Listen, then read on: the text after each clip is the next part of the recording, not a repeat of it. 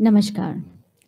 Nelson Mandela once said that education is the most powerful weapon which you can use to change the world. In GSFC University, we all believe the same that if you want to change the world, first change yourself with the power of knowledge. A very good morning to one and all present here. I, Sneha Bajaj, Assistant Professor English and Soft Skills, would like to extend a warm welcome to yet another mega talk on riding a wave of new generation huge challenges in the mega talk series Kshitij, knowledge sharing through engaging talks and immersive joy of learning. It gives me immense pleasure to welcome our distinguished speaker of Kshitij Mega Talk series of today, Shri Ajit Telang sir. I also like to welcome Shri Vishal Sridharankar, Shri Dumal sir, Shri Chandra sir, both the madams who have accompanied sir. Okay. I like to welcome our Professor Dr. Nikhil Zaveri, Assistant Director of the University, Shri Mahesh Parut, all the teaching and non-teaching faculties, all the deans and associate deans of all the schools, and my dear students. It is my privilege to introduce all of you the chief guest of the event, Shri Ajit Telang sir, a renowned Reiki master who is well known as Guruji in his circle. Born in Mumbai, he got his education from premier education institutions like Ram Mohan English School, Elphinstone College, and Institution of Science, Mumbai. He has several postgraduate degrees like Masters in Chemistry with a specialization in Nuclear and Radiochemistry from Institute of Science, Master in the Management with specialization in Marketing from Jamnalal Bajaj Institution of Management Studies, Mumbai. He worked in industries like Tata's and Mafatlal, where he got vast experience of metals, plastics, and polymers, and he started his own professional consultancies in the name of Synergesic in 1985. And he has performed more than 150 projects in India as well as the other country like USA, UK, Switzerland, Singapore, and Australia. He also founded other companies like Golden Edge Software Technologies Private Limited and Synertech Project Consultancies Private Limited. Shri Ajit Telang also taught in several business schools and colleges and started doing his research in spiritual science and become a Reiki master in 1997. He has been teaching Reiki healing techniques and founded Reiki Vidyaniketan and initiated more than 25,000 students all over the world on the path of Reiki and spirituality. Reiki Vidyaniketan is active not only in India but also in the foreign cities like Chicago, Boston, New Jersey, and California. Shri Telang sir founded Spiritual Outlook for the Management Enterprises Training Series for corporate life for the industries like Dr. Reddy's Laboratories, Apollo Tires, Mahindra and Mahindra, to name few industries. He has also authored the books like Inner Celebrations, Rainbow in the Heart, Mirages and Oasis, Lamp Up to Yourself, etc. What a wonderful names and the titles we have this. I'm a person of a literature. I just love the title of the books. Okay. He also writes regular articles in Tathastu and international magazines on spiritual science published in USA. He also launched the program like Responsible Parenting, Spiritual Awareness for the Family Environment, Spiritual Outlook for the Future Times, and he has also write so many articles which gives the idea of the social upliftments. We are so honored to have you here, sir. Thank you so much for gracing the occasion. Okay. Now, can I request Dr. Nikhil Zaveri, sir, to welcome sir with the flowers.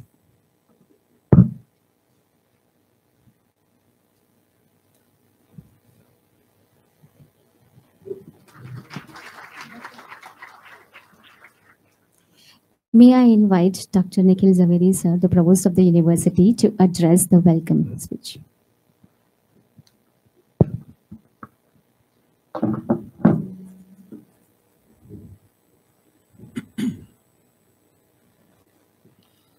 So good morning, everyone. The speaker of the day, respected Shri Ajit Telang, my dear colleagues, invited guests, my dear student friends. It's a great pleasure to have a very eminent and accomplished speaker, Shri Telang, on our campus today. You all are aware that Kshitij is one of our very recent initiatives where we conduct mega talks by very eminent speakers. And the first mega talk was delivered by our own Honorable MD GSFC Limited, Shri Mukesh Puriji, which was one of the most wonderful talks. He talked on economics, and he talked on that material prosperity. Today, we are going to have a talk on spiritual prosperity. I'm using this word very consciously because the topic is like this: riding the wave of new generations, challenges and opportunities. I personally believe that you can take up the challenges in life only when you are spiritually prosperous. Material prosperity does help, but I think the success lies in having spiritual prosperity. And if we can bring in that element into our regular system of education, then probably we will be succeeding in our mission. So I'm sure that today I had a very little and brief interaction with Shri Telang, and he has so many things to talk about. And we are going to be very much enlightened with his talk today. It gives me immense pleasure to welcome you to our university, and I welcome you on behalf of my students and my faculty over here. And I'm sure this entire talk would remain an experience in itself. So wish you all the best. Thank you. Thank you so much, sir. Let's not wait any more moment. Okay. Let me invite sir for his speech. Sir, please, stage is all yours.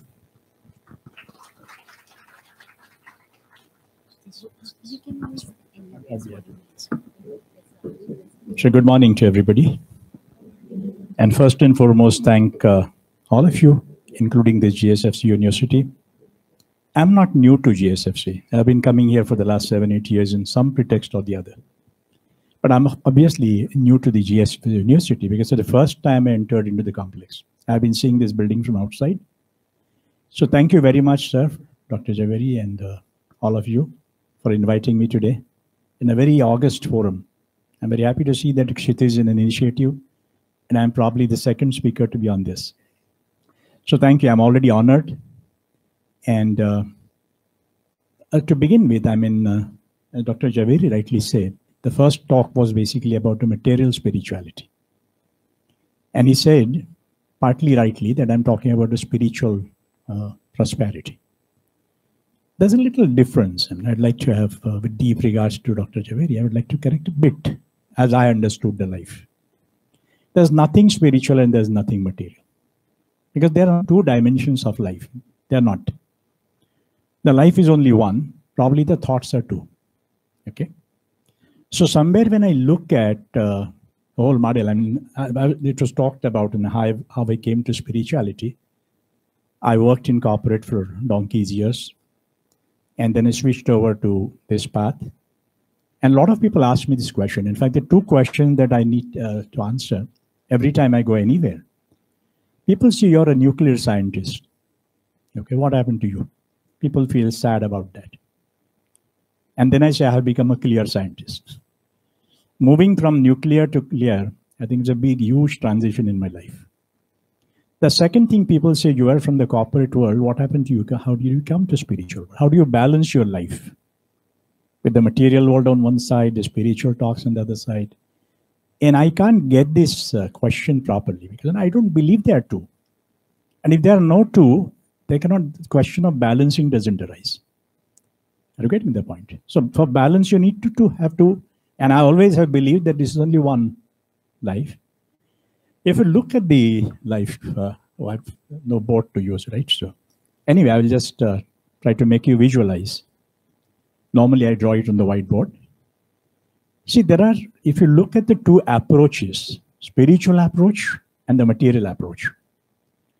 And there are two kinds of, what we can say, attitudes, approaches and attitudes. There are two kinds of attitudes, the material attitude and the spiritual attitude. No, we normally call it the spiritual world and the material world. If you look to the history so far, right from the mythological days, there are two different kind of dimensions of life which have been talked time and again, these two, spiritual and material.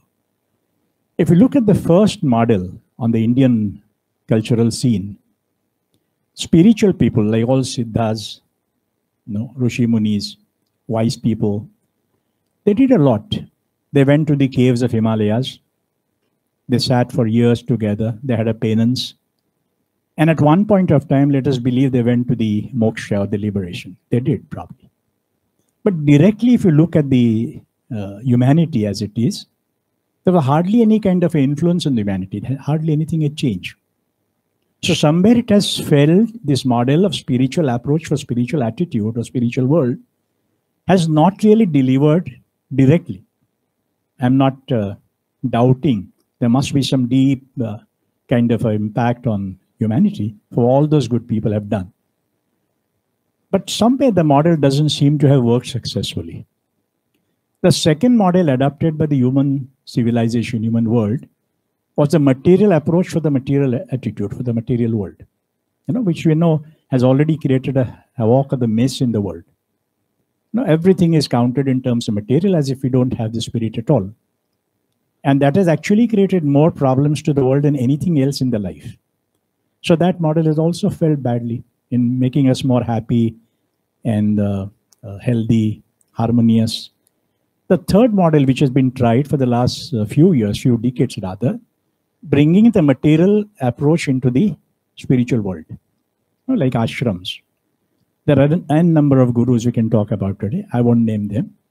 But they will have ashram, they will have a number of disciples, they will talk about their money, they talk about, they talk up numbers, in fact, in short. And all that probably they have done is they have brought the material approach into the spiritual world. Their ashrams enough, but they all look to be under the garb of ashram. The corporate world has been run. They talk in terms of numbers. They talk in terms of vastness of the ashram, the numbers of people who attended the satsangs, etc., etc.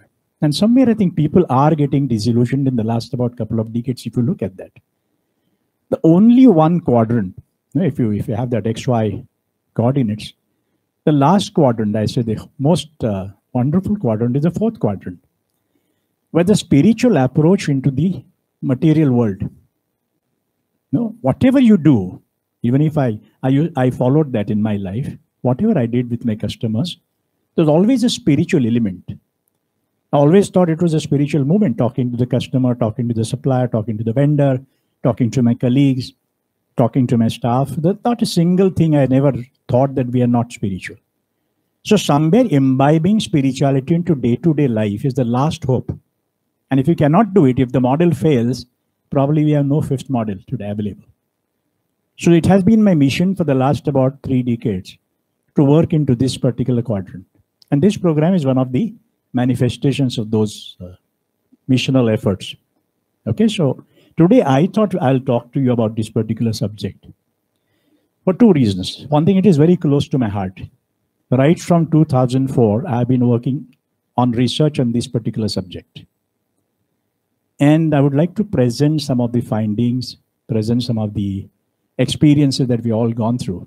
My colleague, Krupa Choksi and Shri Telang, we have a small team with Vishal here. We have been working relentlessly on this particular issue on the new generation. And I'll give you a brief background about what happened. I used to go to USA and other countries on this spiritual teachings. And one of the visits that I had in Chicago, I happened to be staying with the Indian family, very well-to-do family, educated family, the husband and a wife from the beautiful culture. And they had a son, 7-year-old son. And one day I was just relaxing in my room, reading something, and I heard some big noise in the house. With only 3 people in the house, out of which husband must have gone for a job. So with 2 people at home, I thought what this noise is about. And when I came out, I realized a small child of 7 years old was threatening his own mother with a knife in the hand and saying that if you talk a single word, I'll kill you. And I was new to these kind of reactions. Somewhere I didn't know what to do in this situation. I was a guest. And I was wondering what will happen. But that set the motion. That set the motion of my thoughts. I thought something is different with this generation. And that was the first spark, which actually helped me to get into this subject, do a research. We did research with 10,000 students and parents all over the world, and came out with the finding, which is something really, something phenomenally revolutionary, which I'd like to present with you.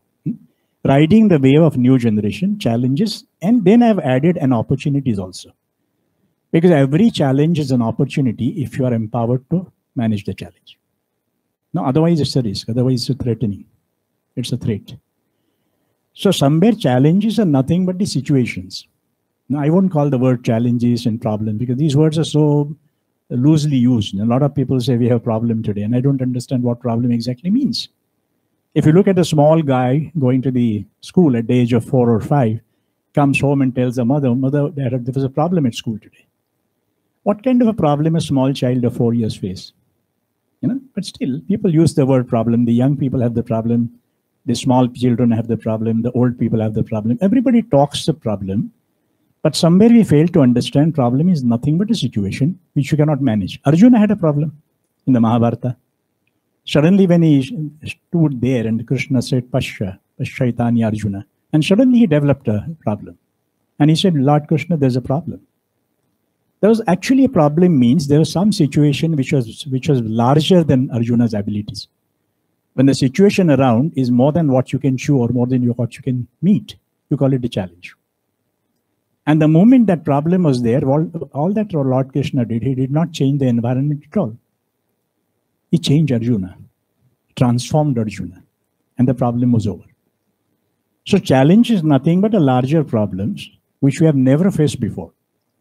And that's why I use the word challenges and also opportunities, because if we know what the challenge is, and if you know what we are, probably the challenges are no longer challenges. They're the opportunities for us to grow on the path of humanity.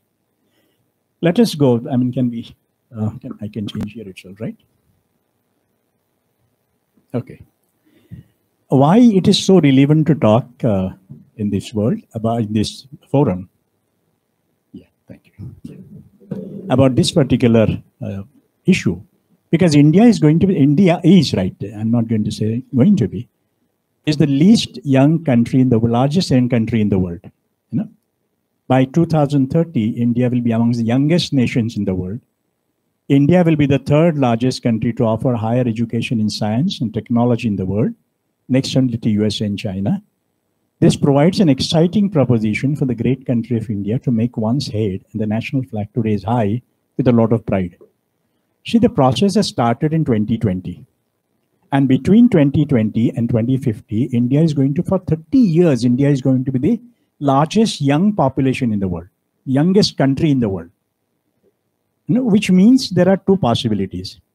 If we cannot understand and cannot manage this generation probably will go to the bottomest part of the life. And if you can manage the situation, we are going to the #1 country in the whole universe. So this is something so relevant to India. That's why I have taken this subject, and most of you in the university are young people. So I'm going to talk about your story. When I talk about you and tell you exactly what my findings have about you, I also look to you as some kind of a feedback I would need from you people. Because the research never ends, research starts. And what I'm trying to tell you is some story which started happening in 1985-86. I just narrated one story in Chicago, what happened. But that is not a isolated, unique kind of a piece. Wherever I go, and wherever I see in this last almost 17, 18 years since we started this research, we find it's a universal phenomenon. It's not about India, it's not about America, it's not about Britain, it's not about Australia or Pakistan. It's about the universal phenomenon we are talking about. And I'm going to reveal you certain things, because what happened is during our research, we identified 28 personality traits which are so different than the earlier generations ever who have taken birth on this earth. Somewhere you need to understand what's happening. So it is said that the human nature, DNA, DNA is a very deoxyribonucleic acid. It's a very important aspect of human life. It provides the human dimension. It provides itself into and expresses itself into 5 dimensions, like physical or biological, secondly emotional, mental, spiritual, and intellectual. So all 5 dimensions of human life are emanating from one small DNA. So the DNA structure decides the quality of the generation. And about the DNA, as DNA activists know very well, DNA scientists know very well, it is believed that every 26,000 years, the human DNA changes. The structure changes. The first time it happened was about 26,000 years ago. If you look at the human history, when humans were actually a cavemen, they used to stay in the caves, and they were very primitive. They were not as advanced as we think we are today. So somewhere that first change happened when the second strand, generally they are saying that there are 12 strands of DNA, out of which only 2 were known not till about long ago, till about 20, 30 years ago. We believed that there are 2 DNA strands, and all the other 10 are junk. They call it junk DNA. That's the beauty of the modern science. If you don't know the use of certain thing, call it a junk. So all these DNA activists started believing that's a junk DNA which has been there, and this doesn't make any significant difference to the world at all. Unfortunately for them, and fortunately for the humanity, suddenly it was realized that 1985-86, those 26,000 years have practically ended around that, 5-10 years here and there. You cannot be so precise to the year. So somewhere they realized that the DNA of the young generation is so different than ever before in the last 26,000 years. And if you look at our own life in the last many thousand years, the systems, the biological system, like medical system, the judiciary system, the education system, all these are systems. And all these systems have been designed, established, proven, and we are perfectly in the slot provided to us in the last 26,000 years. And for the first time, it started happening that somewhere the design has changed, and the implications of that in human life has started changing drastically, more so since 2000. 1985 was the first year probably when it was noticed that something is changing.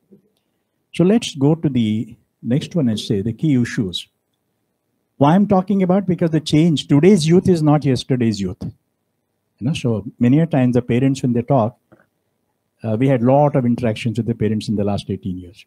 And generally the parents always thought that it is a generation gap. We are used to that. The way my father brought me up, all that I have to do, bring my child. So there's nothing rocket science, to say that, oh, I've got to do something, I've got to learn something. Nobody learned anything. Parenting came so naturally for humans. And suddenly we have realized at this point of time, during this transition, the parents have realized that the earlier formula doesn't work. In fact, we had a meeting with 650 parents in Goa a couple of years ago. And one lady came to me and she said, she is about 64, 65. and she had 2 children. And she was crying, and she said that, look, sir, I mean, our generation is a sandwich generation. I said, what do you call it that?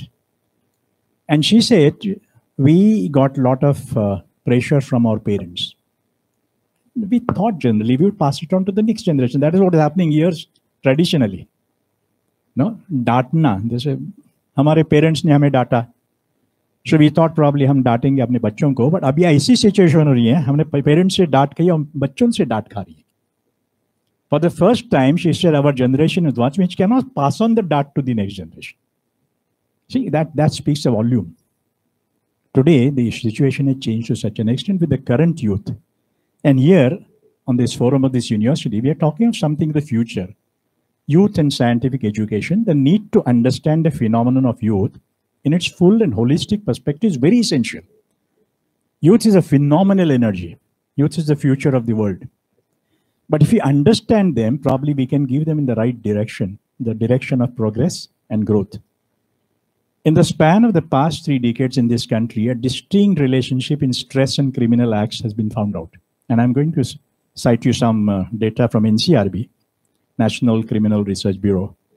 They showed approximately 31 children died by suicide every day, believe me, 2020, with a total of 11,396 deaths across this year. This is an 18% increase from 9,613 such deaths in the 2019. This increased rate in 2020 is a dramatic rise compared to the suicide rate among children during the past 5 years. In fact, NIMHANS is one of the large body of repute, National Institute of Mental Health and Sciences. They're one of the premier institutions. I was reading the statistics. There's a 1917, 145,000 children committed suicide in India alone. And if you look at the 70 years before that from the independence, probably we had never crossed 1 lakh figure. So these kind of a jump from less than a lakh, and it's consistently 2016, 17, and 18, we have not come down less than 1,40,000. In fact, I had the pleasure of meeting the education minister of this state of Gujarat 4 years ago. They had invited us to understand this problem. Because that particular year in 2017 or 18, in Gujarat, in Surat alone, after the 10 standard results were announced, 45 children committed suicide on one particular day after the results. And that was alarming for the government. And then I had the pleasure of talking to 30,000 teachers in Gujarat state alone on these issues for about 2 lectures I had on the BISAC. So according to the WHO, every year, I mean, let's just talk to the world phenomenon, almost 1 million people die from suicide and 20 times more people attempt suicide. A global mortality rate of 16 per 1 lakh on one death every 40 seconds and 1 attempt every 3 seconds on average. Now, this is what is happening to the young generation. Let's go to the growing depression and crimes. And the situation is extremely alarming. I'm going to give you some statistics before I tell you about the personality traits that I found.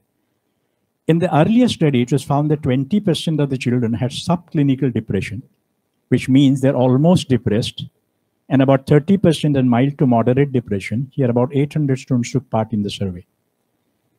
Government of India had to redefine the term of juvenile crime after Nirbhaya rape case, which rocked the country. I think it was about 2013-14. The incidence of violence, the rapes, crimes of mass killing does not reflect a great hope about the younger generation. In fact, a juvenile crime has offered a great challenge to the judiciary world over. In fact, I had some meetings, special meetings with the High Court judges in Ahmedabad, Gujarat State High Court judges. And one thing I could realize that what is really bothering them, how to manage the juvenile crime. I met one boy in Baroda, one of the remand homes, 13 years old boy. He has already committed 4 murders. Where will they keep them?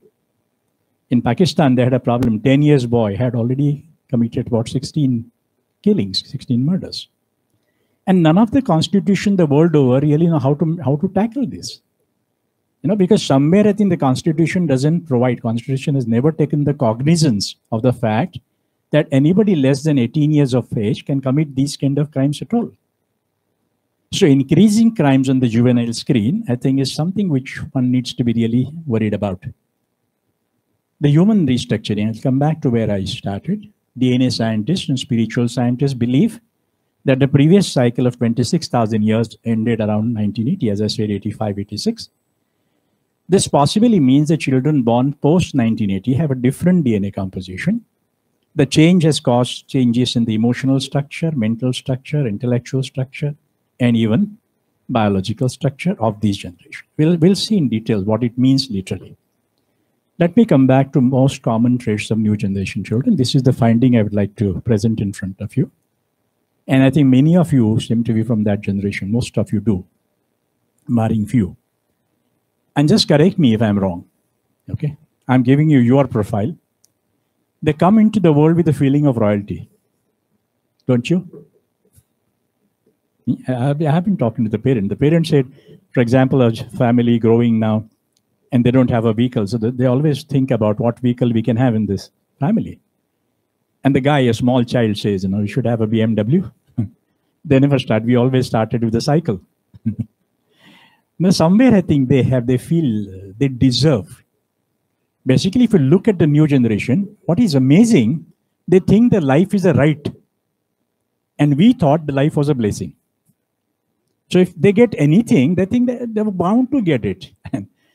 They have a right to live. They have a right to, having given a birth, you have got to provide them everything because they're kings and the queens of the world. You know, they deserve. We never thought we deserved. If somebody praised us for something good that we did, we're a little shy about taking it. Oh, I don't really deserve this. I think you're overdoing this. And these children today, they say, that's it. That's found. There's nothing great. So they don't get appreciated. They don't get motivated by appreciation. And if you look at the education world always works on two major tools of teaching. One is appreciation or rewards, and secondly, punishment. Today, of course, you know that the Constitution doesn't avoid the doesn't allow you to punish. So that tool is already ineffective. And the recognitions and appreciation are no longer motivation because they think they deserve it. So they can motivate somebody who thinks that I don't deserve it. That's the whole idea of motivation. That's the whole science of motivation. So they come with the feeling of royalty. They have a feeling of deserving to be here and a surprise when others don't share that. So they get surprised. When you say that, oh boy, you don't deserve it. I have seen some people. A guy, just suddenly say that I went to US and there was a small guy about 8 years old. And I love to play carom. And I was wondering what games I can play in US because it was a winter time. And the boy says, I'm a champion. You can play with me.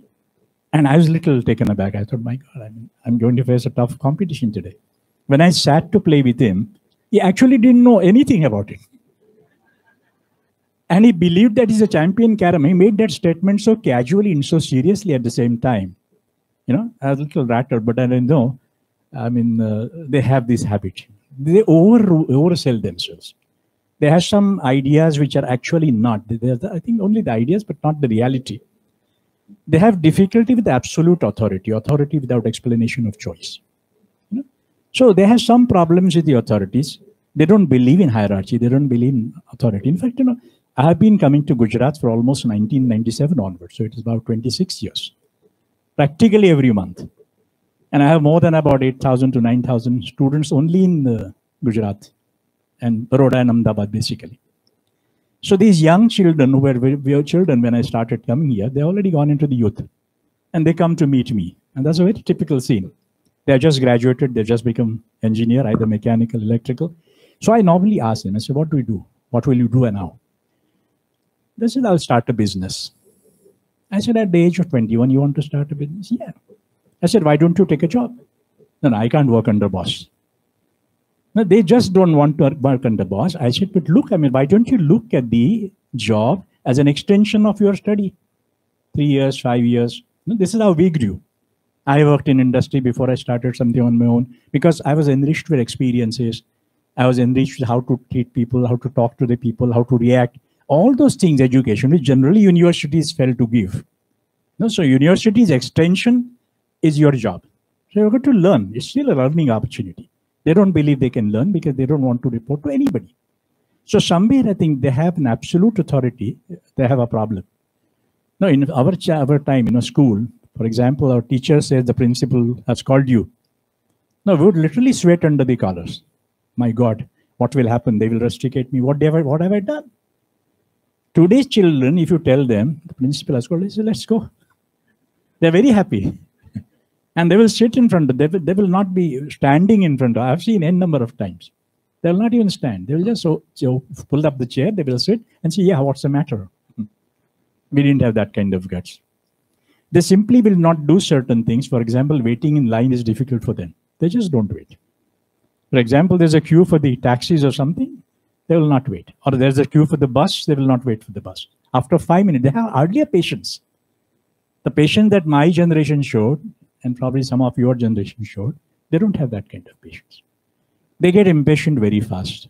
No? So somewhere, if you look at that, they simply will not do certain things. In fact, it has impacted the business to a great extent, on the retail. No, going to the malls, we thought probably it was very popular among these generation. They have stopped going to the malls in a large way. Because the buying becomes fast. But then actually paying for what you have bought, it takes a long time because of queues. So what they have decided to do, they have switched over to the digital or online kind of ordering. So they simply will not start doing that. The fifth one, they get frustrated with systems that are ritual oriented and don't require creative thoughts. And let me make it clear. Here, I'm not trying to find out the blames or find out the weaknesses, or I'm not passing any judgment. As a researcher, I'm just trying to state certain things which have been noticed, which have been found out. So that doesn't mean they are bad or they are good. I'm not reaching at that conclusion at all. No, because basically, I think that is the major mistake we do as our generation. Oh, these people are good for nothing. I'm not saying that. I'm just telling you there's a difference between how we thought, how we lived, and how they are living. So somewhere I'm trying to bring it out, a reality which is there for us to face and to make a life a better proposition. They get frustrated with systems that are ritual-oriented and don't require creative thoughts. If creative thought is not there, they cannot create something, they cannot repeat certain things. So somewhere I think if you look at the religion part of it, especially temples and the churches and the mosques, they hardly visit. They don't like to go in the same rituals over and over again because they feel it's a nonsense, unless explained. And that is a huge challenge for these spiritual teachers also. In fact, I love to talk to the generation because there's so much in the ritual, so much science which is hidden in the ritual. For the simple reason, let me know that when we talk about particular science, when you talk of any vidya, you've got to go through 3 phases. First is the principle, secondly process, and the third is application. No teachings can happen without these 3.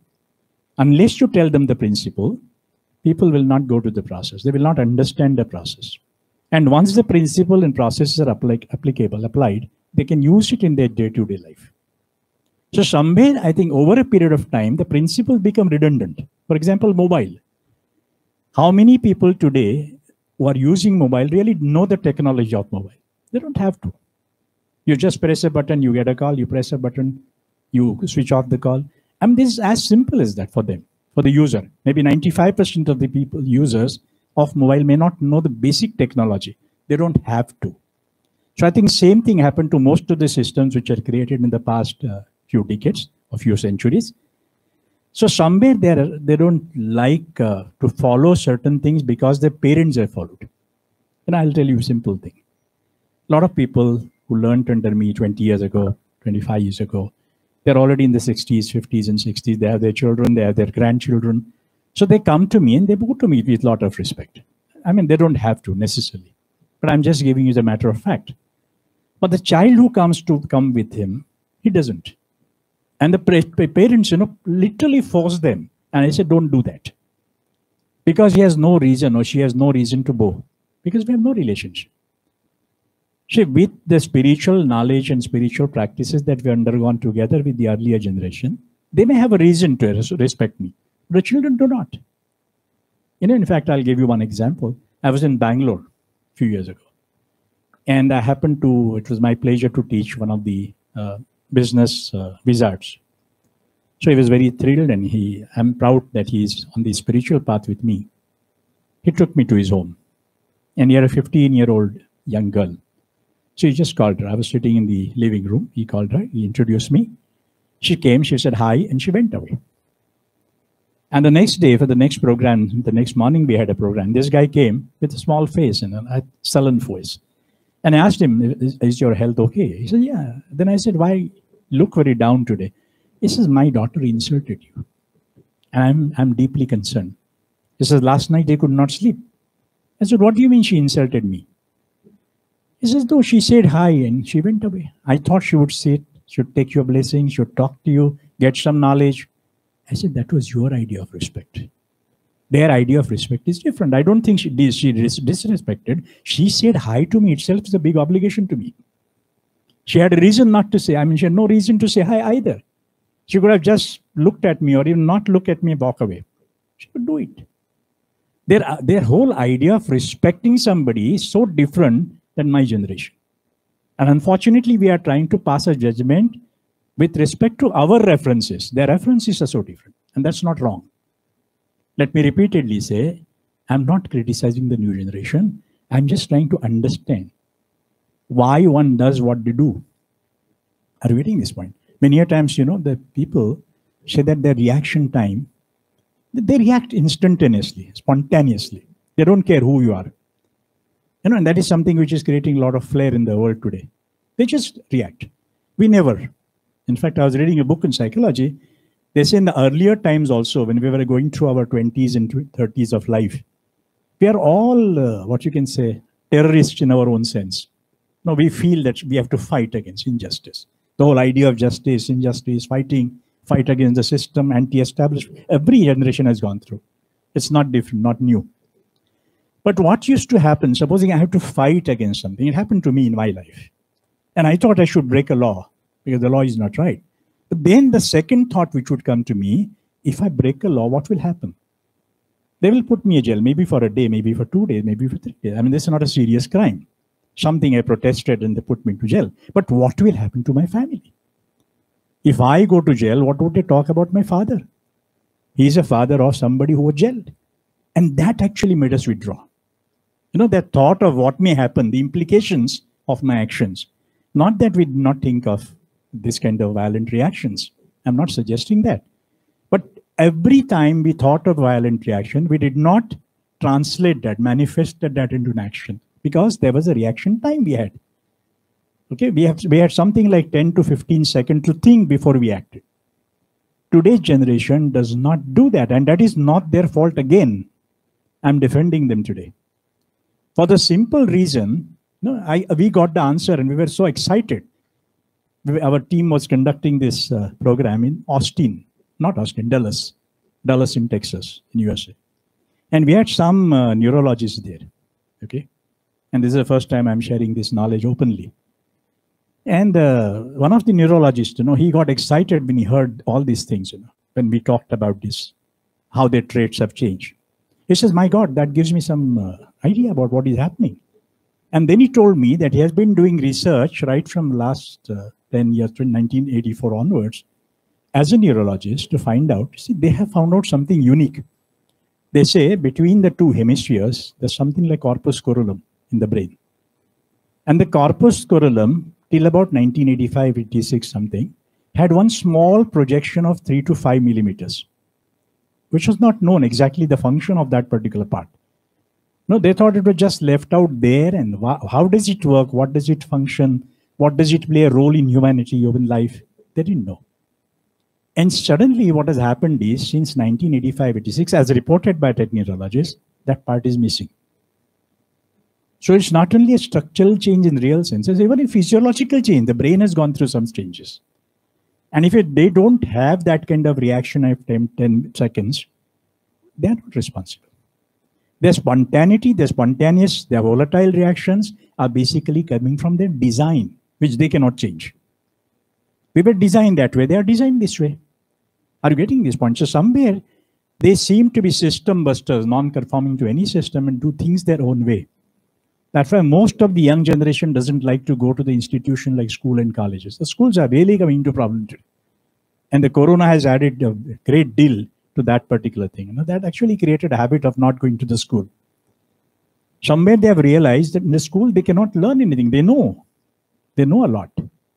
And school cannot really add to something that they don't know about. No, so somewhere I think in one particular thing, a professor came to me from Chennai. He said 700 children in that particular school have not come to the school for the last 6 years at all. They just don't want to.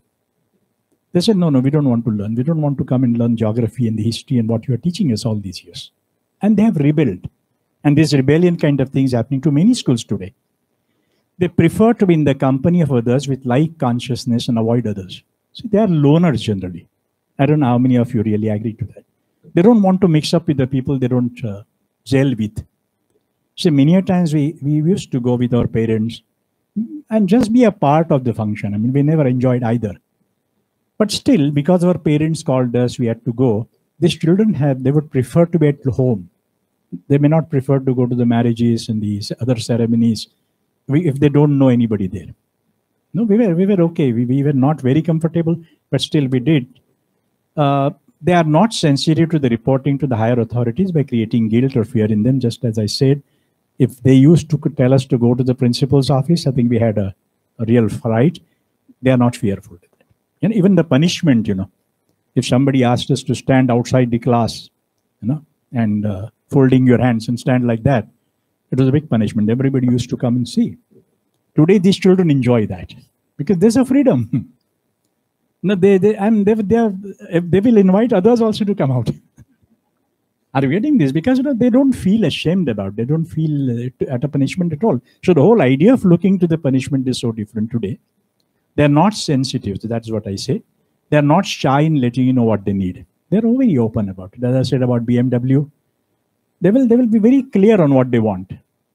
We used to be a little shy because we used to know our parents do not earn enough to satisfy my desires. So we are something beating around the bush and say, oh, whatever you can afford, give me. Today, if you ask them what you want, they will be very forthright to talk to you. So somewhere they're not shy about. They're wise beyond their years. That's one thing which is beautiful because they're very intellectual. If you look to that changes, if I sum up all the changes into small gist or the core of that, is the whole center of human consciousness, human life has shifted from heart to the intellect. You know very well, I mean, there are 7 components of the human beings. What are they? The intellect, the mind, the emotions, the body, the memories, the personality, and the soul. Are you getting this? So there are 7 components in which through we live life. Unfortunately, what has happened is,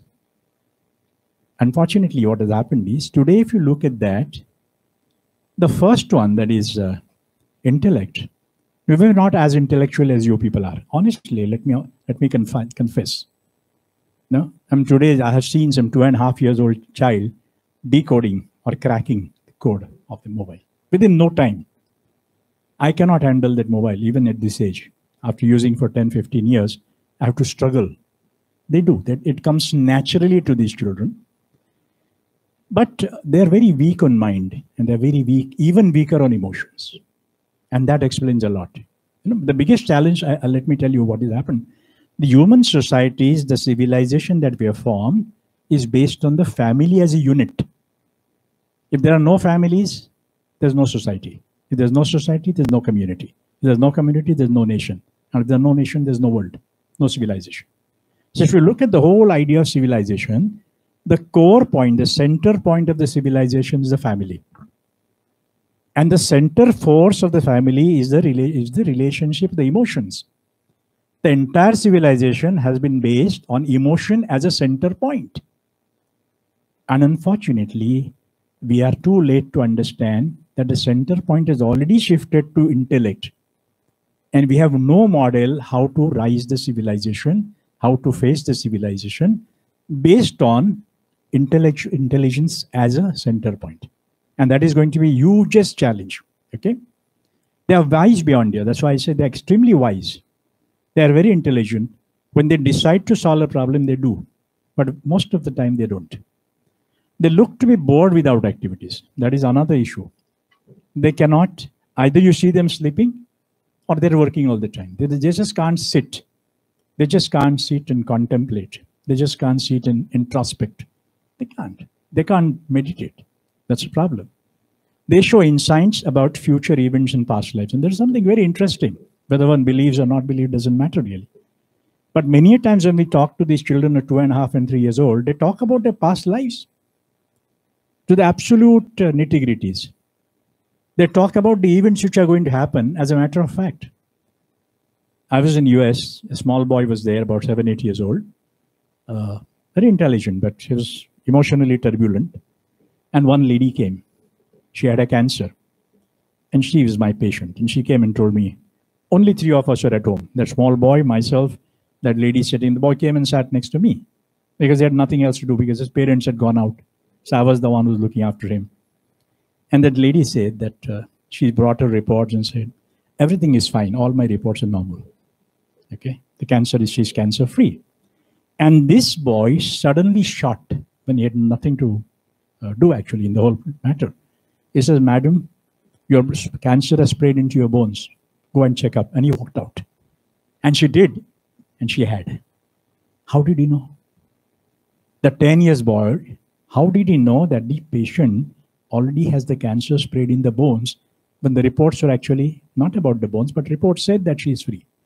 And she did. It proved out to be correct. That kind of wisdom they have. That kind of foresights they have. They are siddhas. They are super siddhas. They have a tremendous wisdom.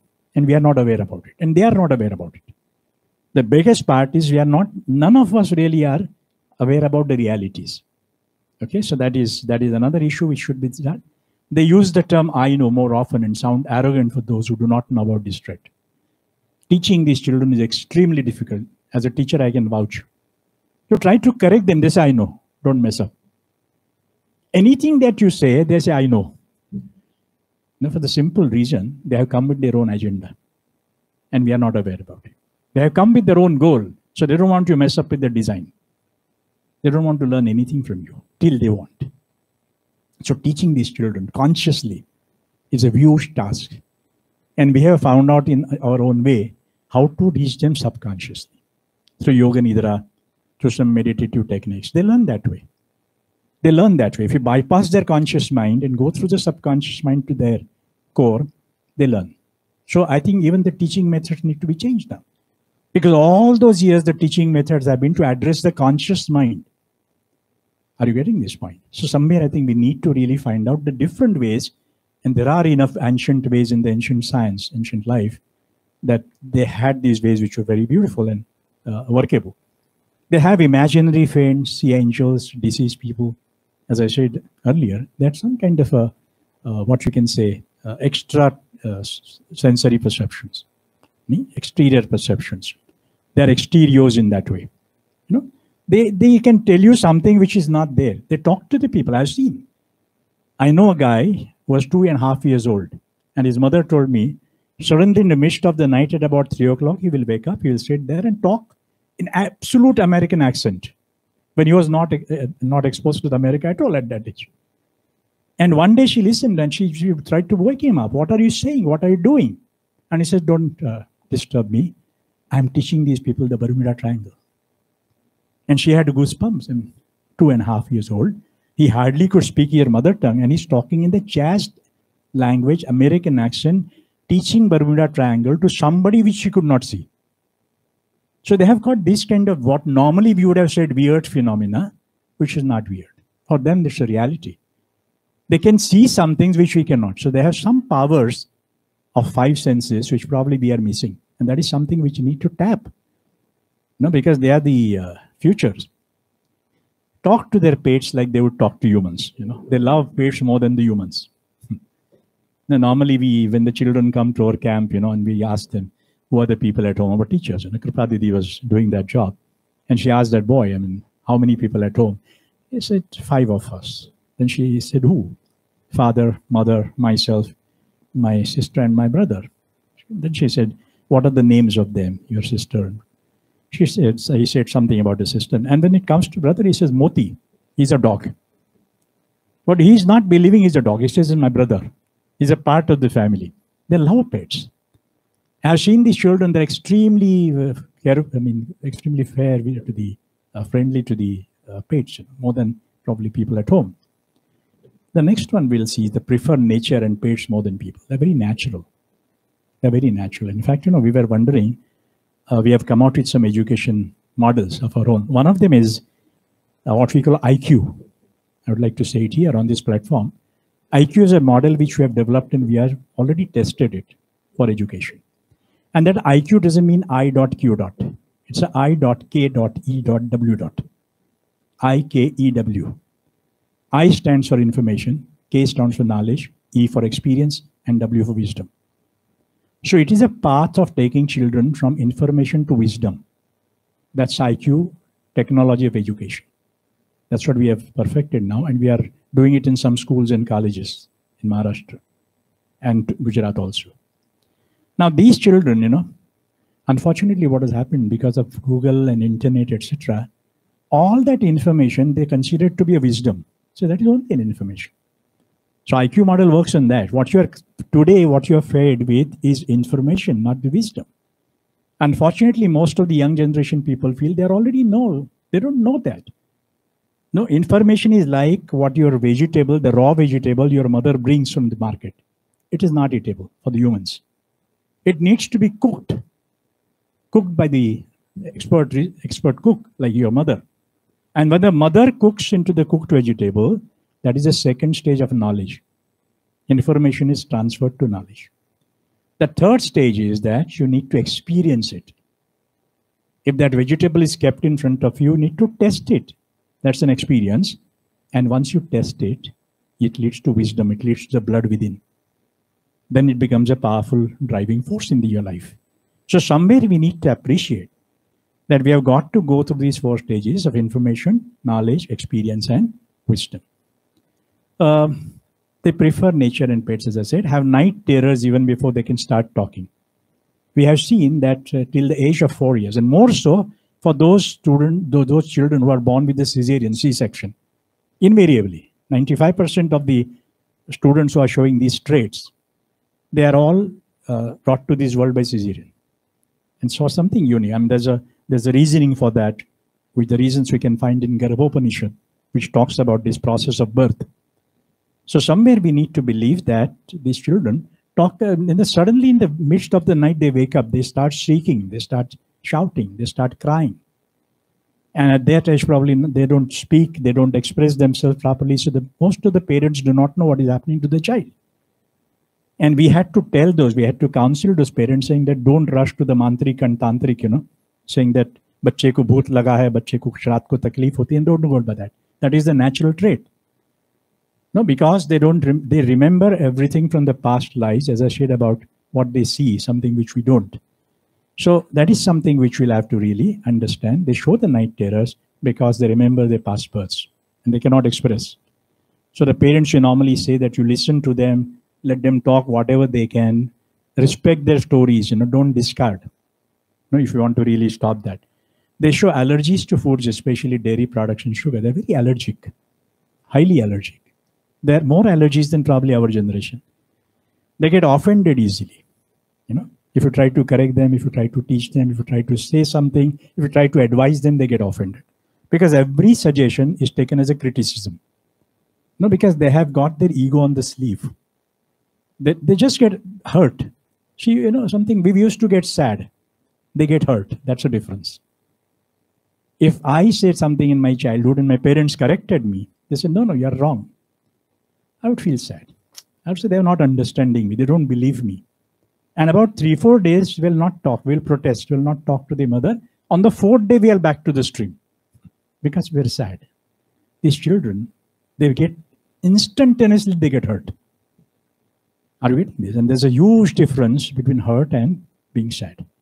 The reactions are coming out of hurt. Our reactions came from the sadness. So many a time, the relationship broken at the spur of the moment.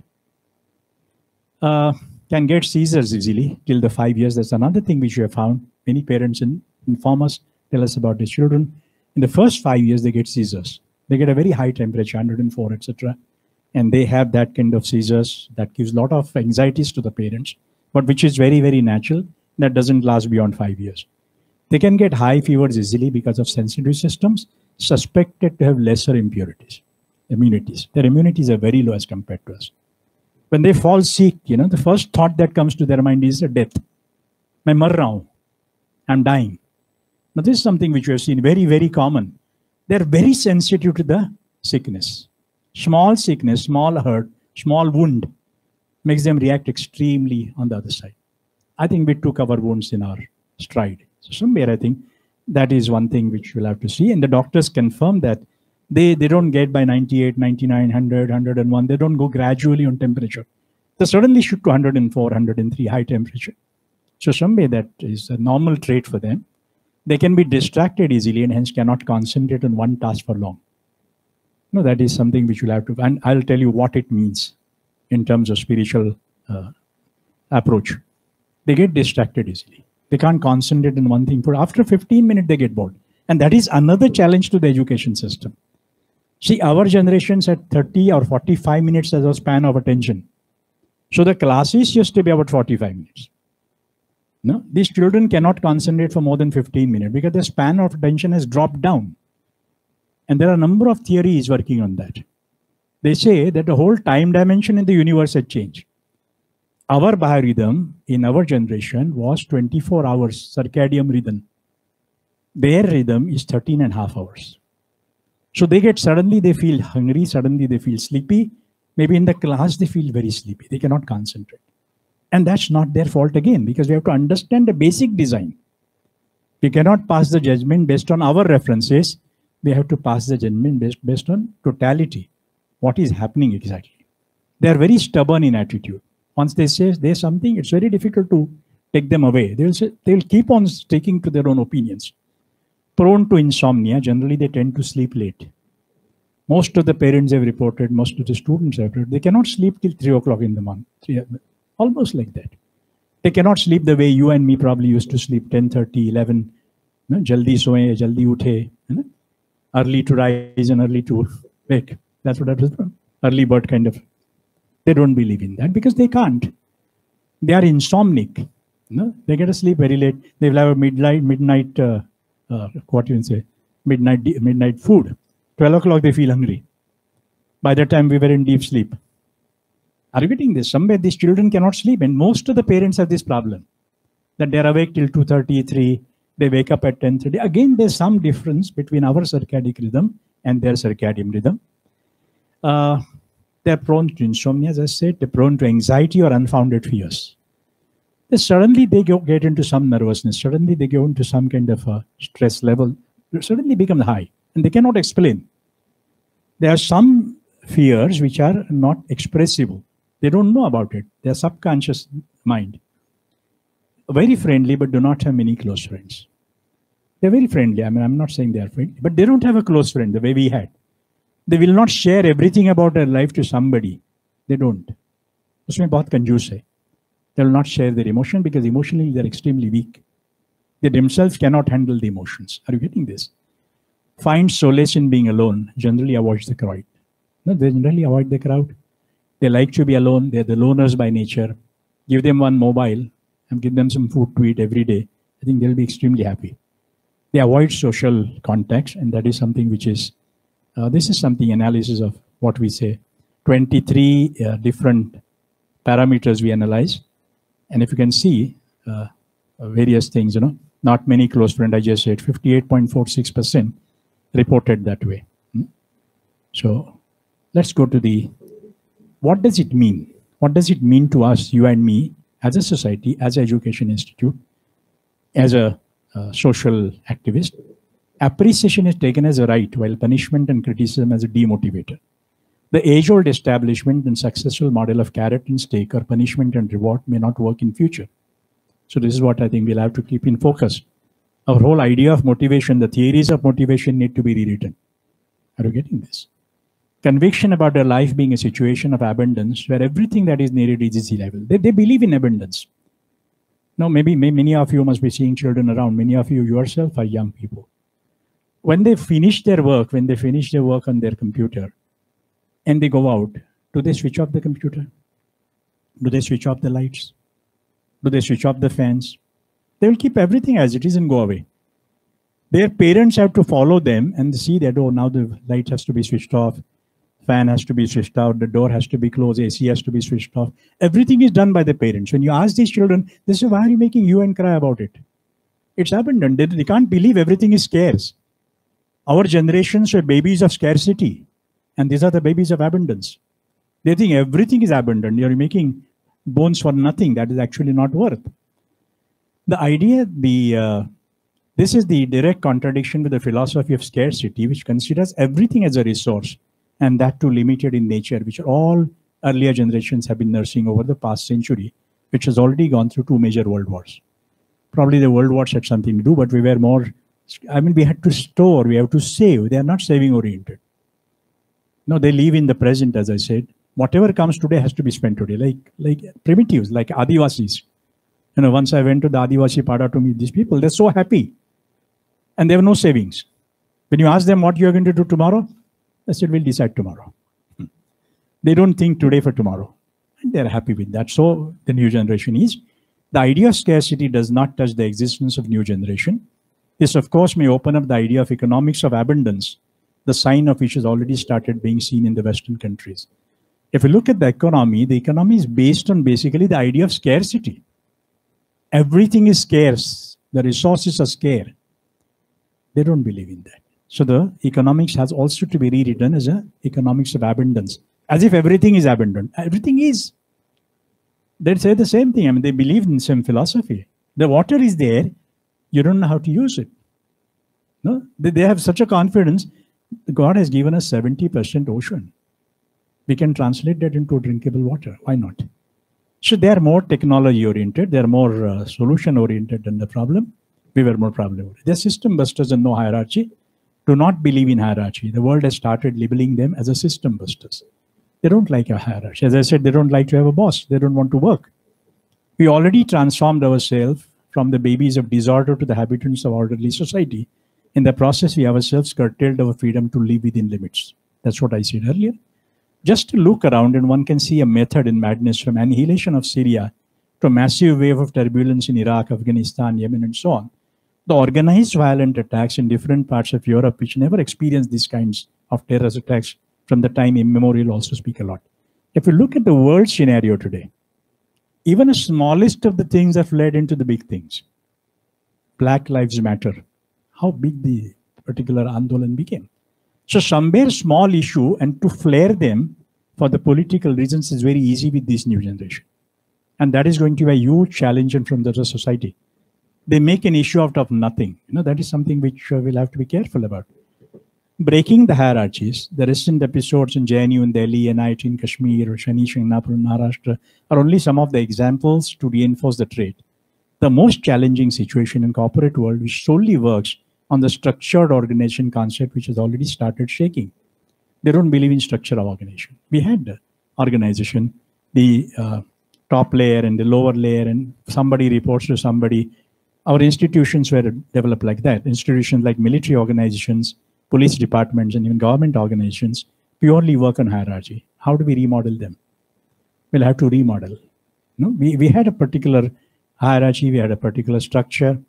Now here on the other side, we have given the hierarchy of human life, how we move from physiological to safety to love, belonging, Maslow's hierarchy kind of thing.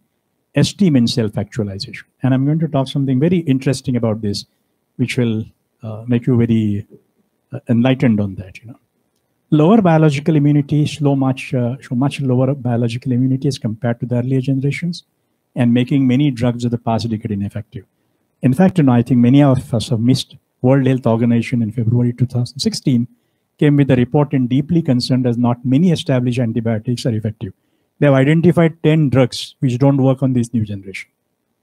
Because how the drugs are designed basically based on human immunity. And the immunity structure, immunity spectrum had changed for the new generation. And the drugs potencies have already reached the apex point, so they cannot change anything further. If the immunity falls, the innate power of getting healed would not respond. That may lead to a large population of youth which may not offer healthy proposition for the nation. Unfortunately, they're not health conscious. If you look at the world around, at the age of 30 and 32, if one starts getting the heart attacks and the blood pressure and the diabetes, I think somewhere we need healthy, young, generation. Only young generation, which is not healthy, would be a liability to the nation. So somewhere we need to appreciate this point also. Intellect at the cost of emotion. This generation is born with a high level of intellect, but at the cost of low levels of consciousness and the faculties of mind and emotions. That's what I said repeatedly. They report extremely low levels of emotion, though they are extremely sensitive when it comes to correcting them. They do not feel sad when you try to correct them, but get offended to a great extent. In fact, there are enough reports to substantiate that. In fact, I just came to know in Ahmedabad, it happened just recently. There's a lady, and she is very well placed in government agencies. Her husband was working he is working in a bank officer. They have a son. They had 13 years old son. And the boy is very intellectual. In fact, he was so intellectual, he sat with his parents because he saw his father is overworking, he's coming under a lot of anxieties about finance. So he gave him a financial model just a couple of days before this event happened. And he said, you don't have to work, you can retire and you will be perfectly happy. And that boy, 2 days later, was actually playing on a mobile. He had an exam next day. Okay. And the mother just told him, why are you playing with the mobile? Why don't you prepare for the exams tomorrow? That's all she said. Okay. The boy went in the inside room, found out a rope somewhere, hung himself to the fan and died. He committed suicide. And she didn't know what hit her. Can you imagine what kind of reaction these children had? She said, I never could realize my own son committing a suicide this way. There was no indication. There were no symptoms. There were no traits at all. Where did they come from? How did he react? So somewhere one has to appreciate that the emotions are very difficult for them to control. And that was a very simple statement. Go and work on your studies. Tomorrow is your exam. We have been told n number of times. And every time we had committed a suicide, probably it would have been 20 times. So that is something which is... the children readily say, I know to close the communication. In transaction analysis parlance, one can say that they have closed their adopted child, which is so important to process of learning. They say, I know. Because there's something which you teach children through adopted aspect of psychology. They have the adoption, and that adoption is closed. Now, there are two kinds of teaching, adopted and natural. Child has two kinds of personalities. Adopted child, adopted personality, and the natural personality, natural traits he came with. And generally, all these years, he used to learn from two things, observations and by studies, by teaching. Now, that teaching part they have closed. And that is a big challenge for the real teacher. Because he doesn't take consciously, he doesn't take adapted thing. So, somewhere we will have to find out the new techniques of teaching in times to come. Now we come to the crux. They are pratyaharis. They use only one sense at a time. Probably you can tell me from your own experiences, if your child or your sister, whoever it is, if playing on the mobile or studying on the mobile or tablet, if you call them once, do they respond? If you call them twice, do they respond? If you call them thrice, do they respond? See, most of the parents tell us that 9, 10 times you call them, they will still not respond. And that is a big issue of conflict in every home. Now, because you feel he or she is disrespecting you. But honestly, I tell you, they just can't listen when they are watching. That's a fact we have found out after a lot of experiments. When they watch, they can't listen. When they listen, they can't walk.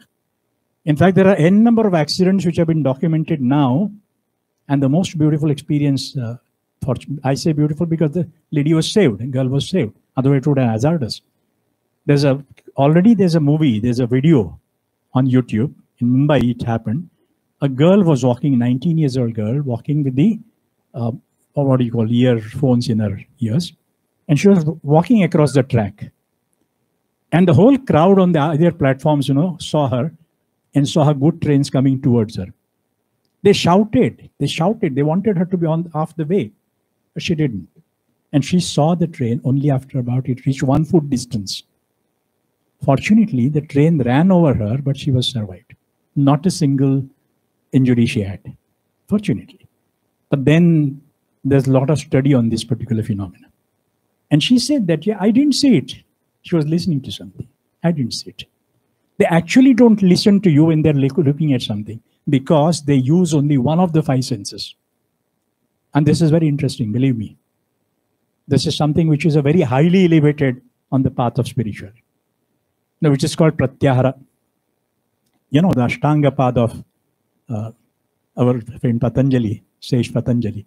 That's a very famous, that's a spine of the whole spiritual processes, right? He says yama, niyama, asana, pranayama, pratyahara, and then dharana, dhyana, and samadhi. The way you have our own curriculum of engineering and medicine, step by step you go to the apex point. And the apex point is samadhi, but you've got to go step by step. We had to go from yama, niyama, asana, pranayama, and then pratyahara. Pratyahara means using only one sense and multiple objects. Only one sense. You cannot use the second sense, which is highly elevated. And they have already achieved it right from the birth. And we are not aware, and they are not aware. They are the siddhas at your home. That's a problem. They say that earlier the avtaras used to take a place. Krishna was an avtara. Rama was an avtara. Parshurama was an avtara. Buddha was an avtara. But only one avatar at a time. Today, every home, there's a Krishna. Every home is a Rama. Problem is, where is Yashoda? The parent has to be Yashoda and Nanda Baba, You cannot manage a Krishna if you don't have the energies of Yashoda. Yashoda Mata ki zarurat hai tumhe. You have to elevate yourself. He cannot elevate. He's already elevated. He's already pratyahari. He uses only one sensory organ at a time. Has led to a lot many accidents and crime against the children. Though they're extremely conscious about their self, they show no consciousness towards the surrounding environment. This has led to many issues of security and safety philosophies. Issues. Industry, there's a problem. During the safety week, I used to give a lot of lectures to industries. And then I realized, you can give them the helmets. You can give them the gloves, but they don't wear it. Every day you have to remind them. They don't follow it as a system because they can't think about safety.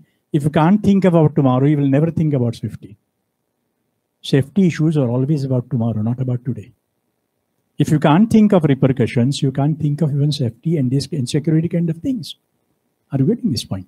Somewhere they don't know what repercussions are all about.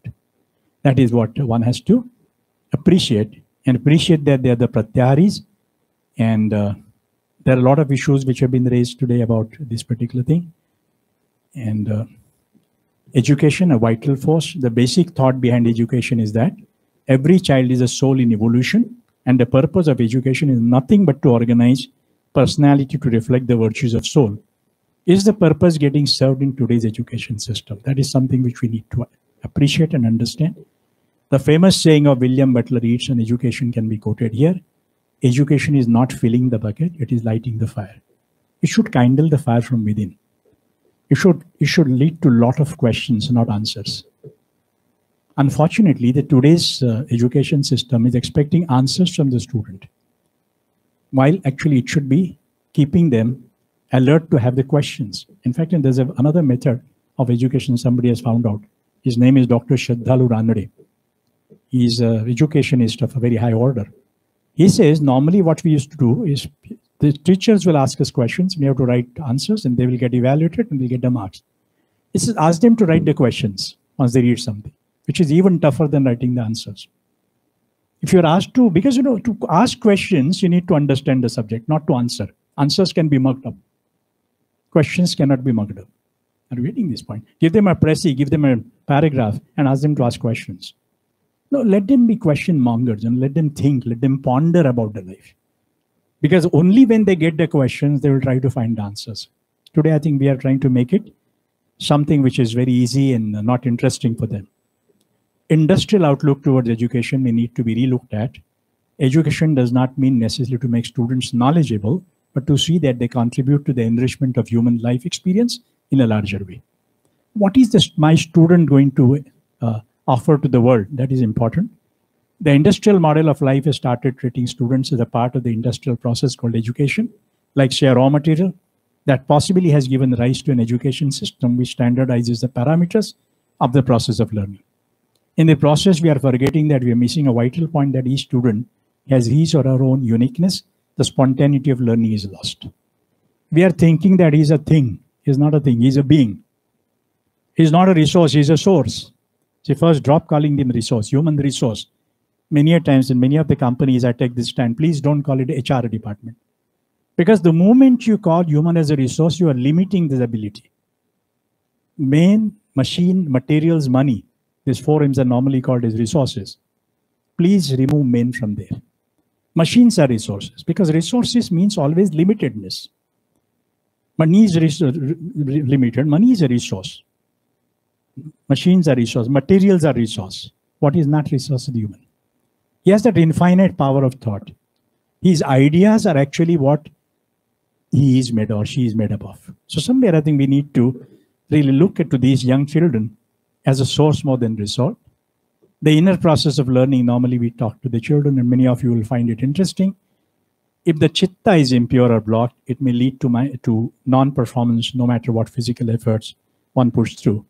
The input for knowledge passes through these three components to appear as outward expression. This then can be called as knowledge. Now, basically, a lot of people ask me this question. And there's again, there's a difference between the earlier generation and this generation. What is the whole idea of spirituality in studies? That is something. Why should somebody waste their time in meditating when he has an exam next day?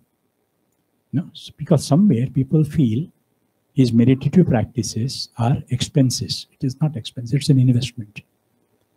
Because if you understand the process of learning thoroughly, it comprises of 6 steps. The first is listening or writing or looking at. Okay. For example, you're all sitting in a class, listening to me, looking at something which is written. That is the first step of learning. That's what the children do. That's what the students do. That is where they use the physical body, the ears, the eyes, and maybe the hands when they make a note. But is it learning? Does the learning stop there? No, it's the first step. The second step is whatever you have read, whatever you have listened, whatever you have written has to be stored. Just like eating, it's like a food, digestion. It has to be stored first. Without storage, you cannot go to the next stage. The third stage is assimilation. Whatever you have listened, whatever you have stored has to be understood. If you don't understand what you have stored, I think you're wasting your time. The fourth stage is assimilation, digesting that. No, as Patanjali would call it, when you eat a bread, it should become a blood. If it doesn't become a blood in 3 hours, you have a problem. Whatever you eat has to go into the stream of blood so that your vitality is maintained. If the bread remains as a bread in your body and doesn't become a blood, I think you are in from serious indigestion problems. Same thing happening in education today. No, the fourth stage is not taken seriously. We need to assimilate. It has to become a knowledge. It is no longer an information. The fifth stage is retrieval. Because we have the evaluation system, you have got to write an examination. And when you sit to write examination or give viva, you need to remember what you have studied and stored and understood and assimilated. If it doesn't happen, retrieval doesn't happen, you're a failure.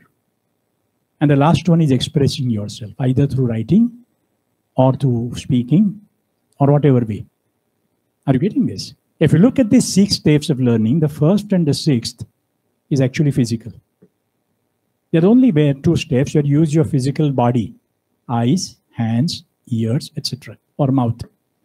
All 4 steps in between, storing, understanding, assimilating, and retrieving, are happening beyond body, within your mind and intellect and emotions, which is called chitta. No, chitta is that concept. It is something which is actually giving you your own performance, not the writing, not the listening. Are you getting me? You can only express what you have understood. If you're not understood and if it's not become a part of your existence, that's what they say about Swami Vivekananda. He would read once and he can recite everything verbatim. Because his chitta was so pure, whatever went in came out 100%. He didn't have to make efforts. That's effortless learning. And these children, coming back to that, their intellect is extremely high. But unfortunately, it is not their intellect which is examined. It is a mind which is examined. Mind has to express. If you don't express, In fact, the major complaint that has come to us from the education systems all over is that children cannot write in 3 hours. They cannot complete the papers. They cannot express fully, even if they know. And that is something which is frustrating from the child because he knows everything. In Surat case that happened, those 45 children who committed suicide were actually brilliant people. They're not the dull people. They're not duffers. See, duffers don't get frustrated. The intelligent people get frustrated when the intelligent is not recognized. They knew everything, but they could not write everything. And what you examined is what they wrote, not what they know. Am I getting it right? And when you say that you know everything, and you have got only 50% marks and not 80 or 85% or 90%, which your knowledge actually expected, then you're frustrated with the system. Then you know you cannot fit in the system. And that is where all this kind of violence begins. Somewhere we need to really appreciate what they know and not what they express. They're extremely slow in writing because writing requires a mind and they don't have a good mind. Today's challenge is that they have extremely good intelligence, but unfortunately they have weak minds. And it is a mind which expresses the intelligence. Intelligence cannot express itself. Am I getting it correct? For young people, I think I'm telling you, you know everything, but you cannot express everything that you know. You know, the intellect creates ideas. If you look at the whole idea of studies, the whole philosophy of studies, see, how do we write? How do we know? How do we live actually? If you look at the whole process of life, the science of consciousness, I'm talking to you right now. Where is it coming from? Look at the process beyond. Don't look at the words. Don't listen to words alone. There's something happening inside which is not visible to you and visible to me either. Are you getting this? The waves of consciousness are spreading all over all the time, 24/7, over you and over me. And the moment our intellect connects to the wave of consciousness, the idea is generated. Idea is produced. The brilliant people produce brilliant ideas. And the idea which is generated has to come to the mind to convert into a thought. If the idea doesn't become a thought, it's wasted.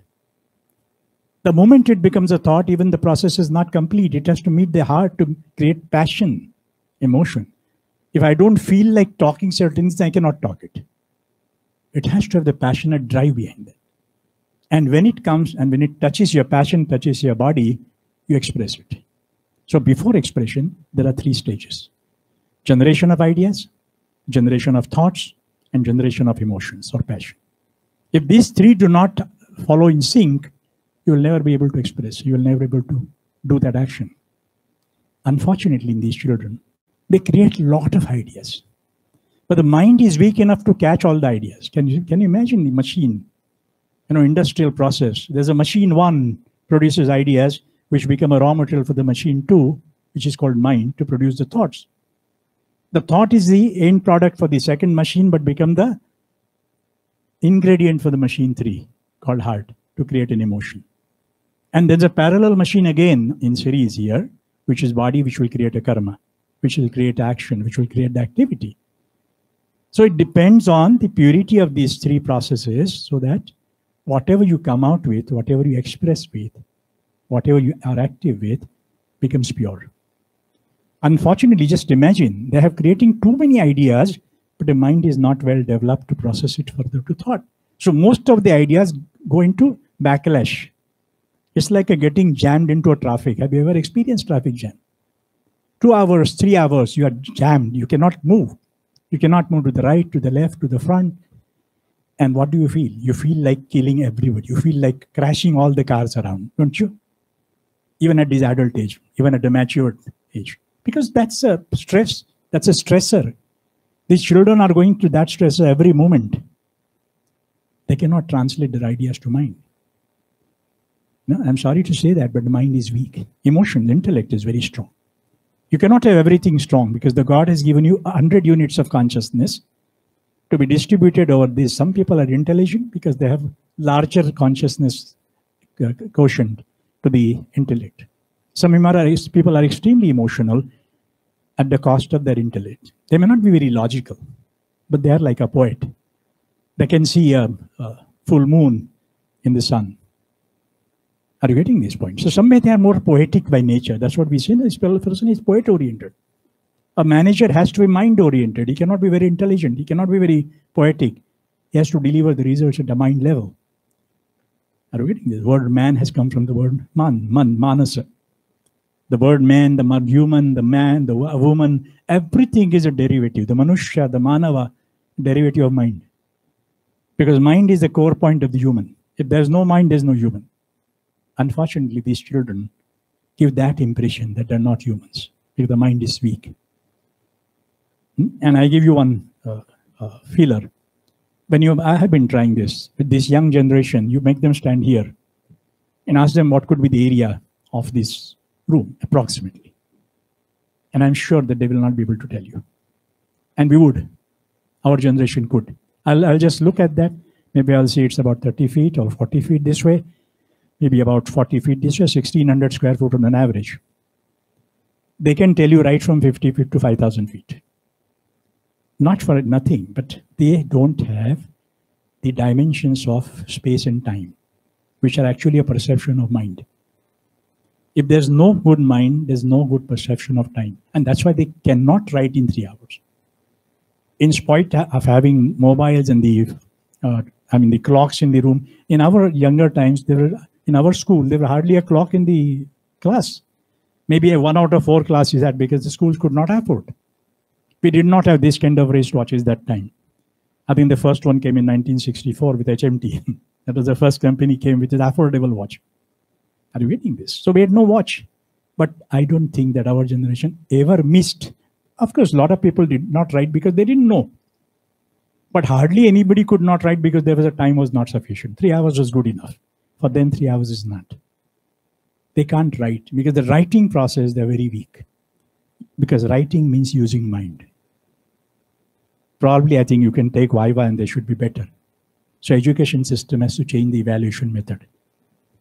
Somewhere we need to appreciate that everybody has a different way of expression, give them enough chance so that they can stand in competition. Are we getting this? So somewhere I think we need to really appreciate that aspect.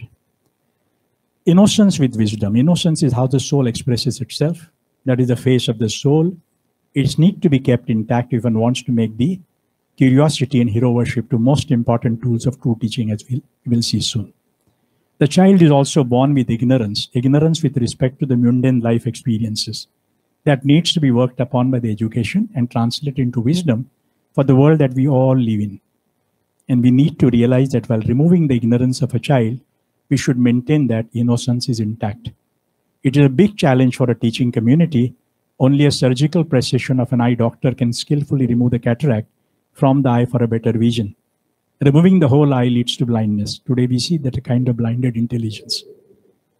They are born, I think we are all born with innocence and ignorance. Ignorance about this world. We have a wisdom of life, but that is not useful for the material life that we have already chosen. So somewhere that ignorance has to be removed. Don't remove the innocence. Unfortunately, today we are trying to make the children smart. Don't make them smart, make them wise. That will not serve the nation. That will not serve the society. We can have the smart cities, we can have the smartphones, but we cannot have the smart child.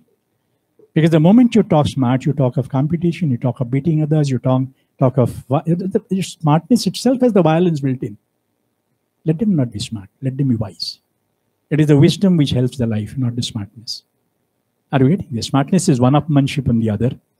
So somewhere I think we need to, with the precision of a surgical doctor, we should need only the cataract, not the eye. It's a very skillful project, and for a teacher one has to do, and somewhere I said right in the beginning of this particular slide, that the two most important tools are curiosity and hero worship. That is how we were brought, that is how we got educated. Now these are the two beautiful tools of learning again. No, you need to be curious about it. Today, unfortunately, the curiosity is dead. Because everybody feels, go to Google and see. Google gives you information again. It will not satisfy your curiosity. Curiosity has the creativity. How does it happen?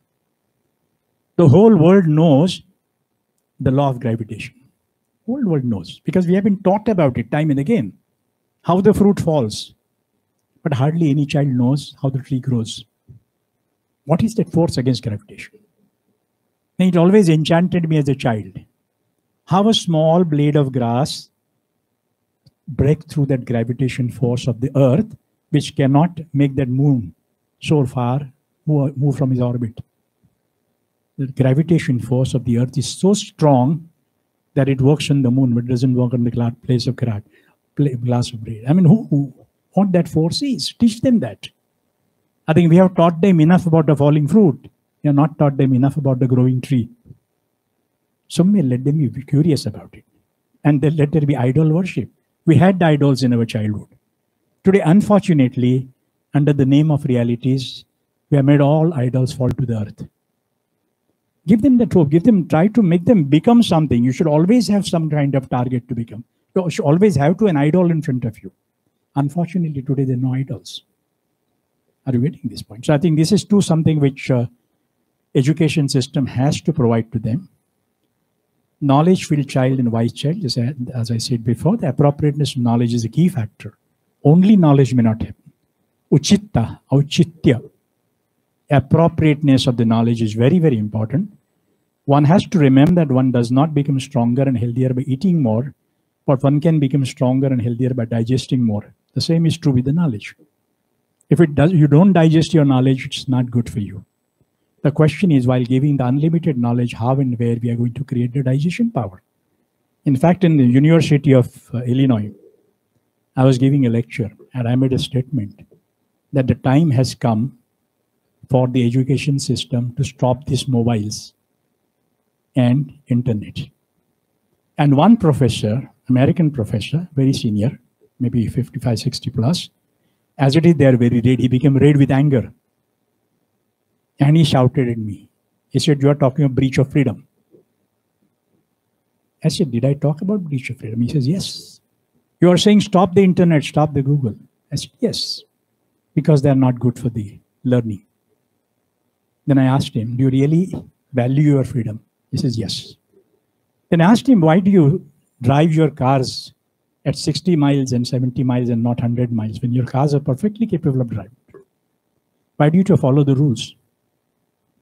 Why do you have to drive on the left side of the road and not in the middle? Don't you think it's a breach of your freedom? It's my car, I can drive anywhere.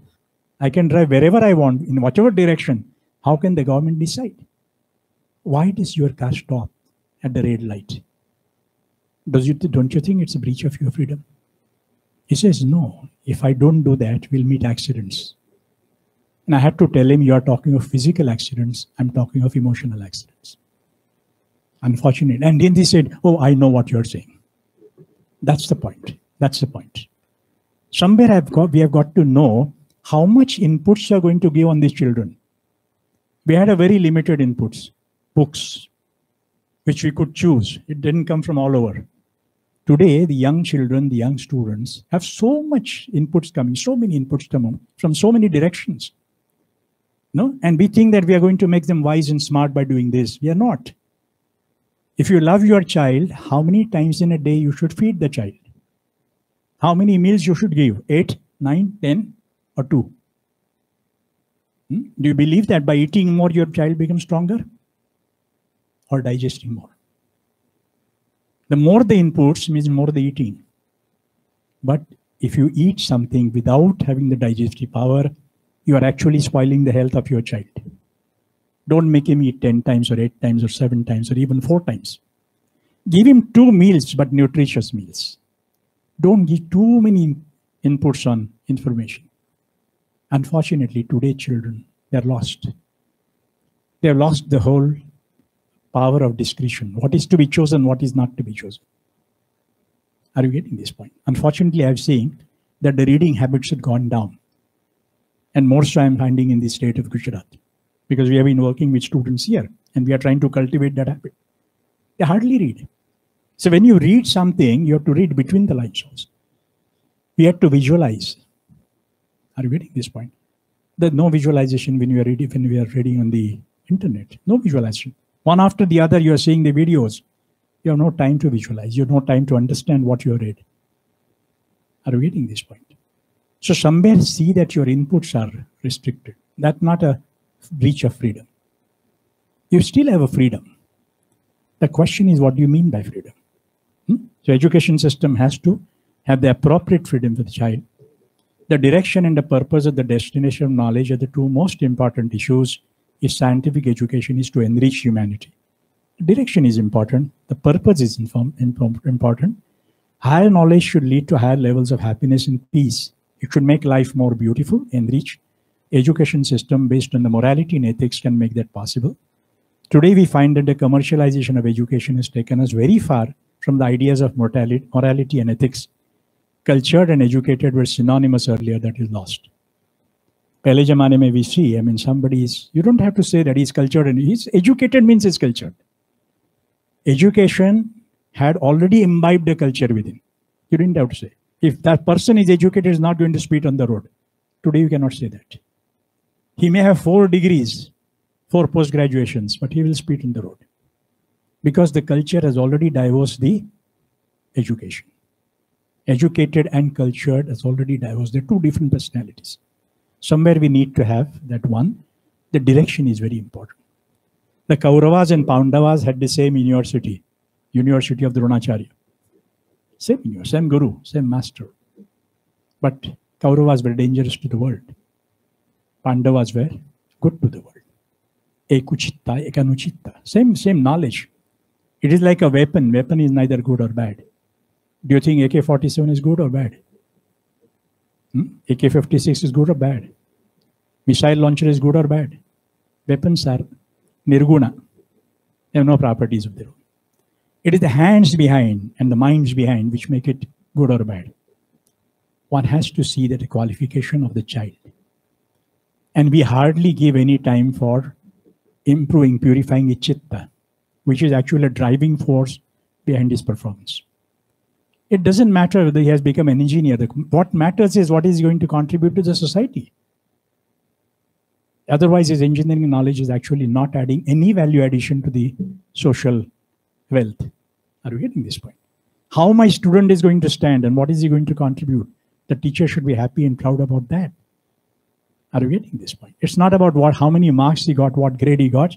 Yes, that might have opened some new opportunities for him. Somewhere, I think we need to really see the direction and the purpose of the destination. As you can see, teachers, students, and parents are 3 major angles of education angle. There's a triangle. One needs to introspect whether teachers today carry the same kind of dedication and commitment to the profession. Are the parents carry the same kind of compassion and love for their children and willing to work to create a future for their wards? Are they both willing to be partners in progress of the child? If teachers do not become ideal teachers and the parents fail to be ideal parents, how can a student be an ideal student? Today, 2 angles of the triangle have fallen apart. The triangle of the education has come into serious problem of survival. Are you getting this point? Somewhere, it's a triangle of education. The parents and teachers have equal contribution into the child's growth. Today, unfortunately, I would say the parents are no longer responsible parents. And the teachers are no longer the teachers what they were. Somewhere that compassion, some that personal touch is lost. Let me share here a small experience of my life. When I was in 4th standard, I lost my mother. It was very early age for one to lose mother. No? Very emotional. And I had exams immediately 2 months later. And I still remember my class teacher made me sit in her lap and made me write the papers. All my papers I wrote sitting in the lap of my teacher. She used to have her hand on my back and she said, "Don't worry, write." She had the tears in her eyes because she knew what emotional condition I was going through. My question is, how many teachers are like that today?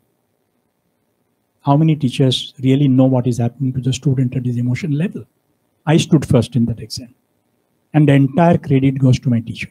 If she had not done what she had done, I would not have been here. That's a contribution of teacher in the life, not in the degree. She made me a wonderful person because she herself was a wonderful person. I'm still looking out for her.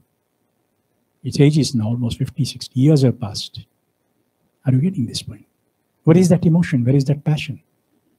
No, as a human being, see, ultimately we are teachers, but we are humans. The student is a student, still is human. That human teacher in life is somewhere getting lost. While growing in our facilities and infrastructure for higher studies, one also needs to ensure that there are enough opportunities created to utilize the large number of professionals and put them in economic stream of the nation. Otherwise, we are bound to create a huge level of frustration in the young minds, which started with a dream in heart, a dream of prosperity and recognition, a dream of status and enriched lifestyles based on the foundation of higher education promises. You can make engineers, but also see that there are enough jobs for them. Otherwise, very frustrating. I'll become an engineer and I don't have an opportunity is a very bad proposition. It was better that I was not made engineer. Are you getting this point? The younger citizens then may also be looking out for greener pastures in countries abroad. This may lead to a situation where India could still be a generator of largest youth force, the potency of which is used by other countries for their prosperities and powers. India would once again be left high and dry. Let us not as a nation be only a school to teach and somebody else enriches the benefits of that. So somewhere I think the country also has to see, the education institution also has to see that there's enough provisions for them as a career opportunities. We need teachers who can tell the students why to live in this world rather than how to live. I think we are all trying to teach them how to live. The question is why. Somewhere I think we need to have that question addressed. We need teachers with an understanding that is human heart, which needs to be touched for a real transformation in human life. See, ultimately education leads to transformation, or should. If it doesn't lead to transformation, I think our efforts are wasted. And the transformation can only happen when you touch somebody's heart. You may teach the intellect of the student, reach his or her mind, but ultimately touching the heart may make the entire process more meaningful. But then to touch somebody's heart, one needs to be in the heart. You cannot approach from intellect and transform somebody. Intellect has no ability to transform. Mind has no ability to transform. Mind can teach a mind. Mind can reach a mind. Intellect can teach a intellect. But heart can transform. Only the teachers with dedication at heart can rise up to this challenge. Youth is a massive power, much stronger than any sources of power that mankind ever knows. Only if we can channelize and give direction to the massive force of youth, in times to come, India as a nation can proudly take strides toward the leadership of the world. And this is the triangle of education, if I was talking about, which everybody involved in this triangle has to think about. Thank you and Jai Hind. Now, I'll spare the balance time in answering the questions, if at all somebody has. With the permission of the President, I think I'm willing to answer any questions to the best of my abilities based on my research. Because this is one subject, which is very, very important and burning today. And if you just discharge and disconnect ourselves from this, probably I think we'll have a tougher times in future. Yeah. So anybody, I'm from any of your audience people, anybody would like to know, because you cannot pack up everything in 1.5 to 2 hours presentation. So please be free to ask. I don't want any kind of a bias. I told you right now, we are here searching for the realities, Any not questions? passing judgment. Students? Even the teachers?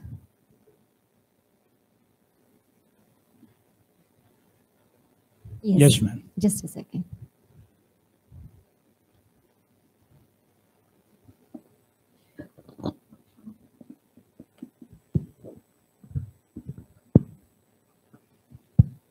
Sir, you are a Reiki healer, right? So actually, I wanted to know like how you got into it and how was the journey? Like I wanted to know about the journey. Journey like from where to where? learning it and experiencing the power from within of that hands healing. Yeah, thank you for this question, ma'am. Thank you. See, basically, if you look at the journey, you have to start from somewhere and end somewhere. My journey never ended. The journey never started because I never considered Reiki as a different phenomenon or different entity. Reiki is a spiritual practice, and spirit is what we are.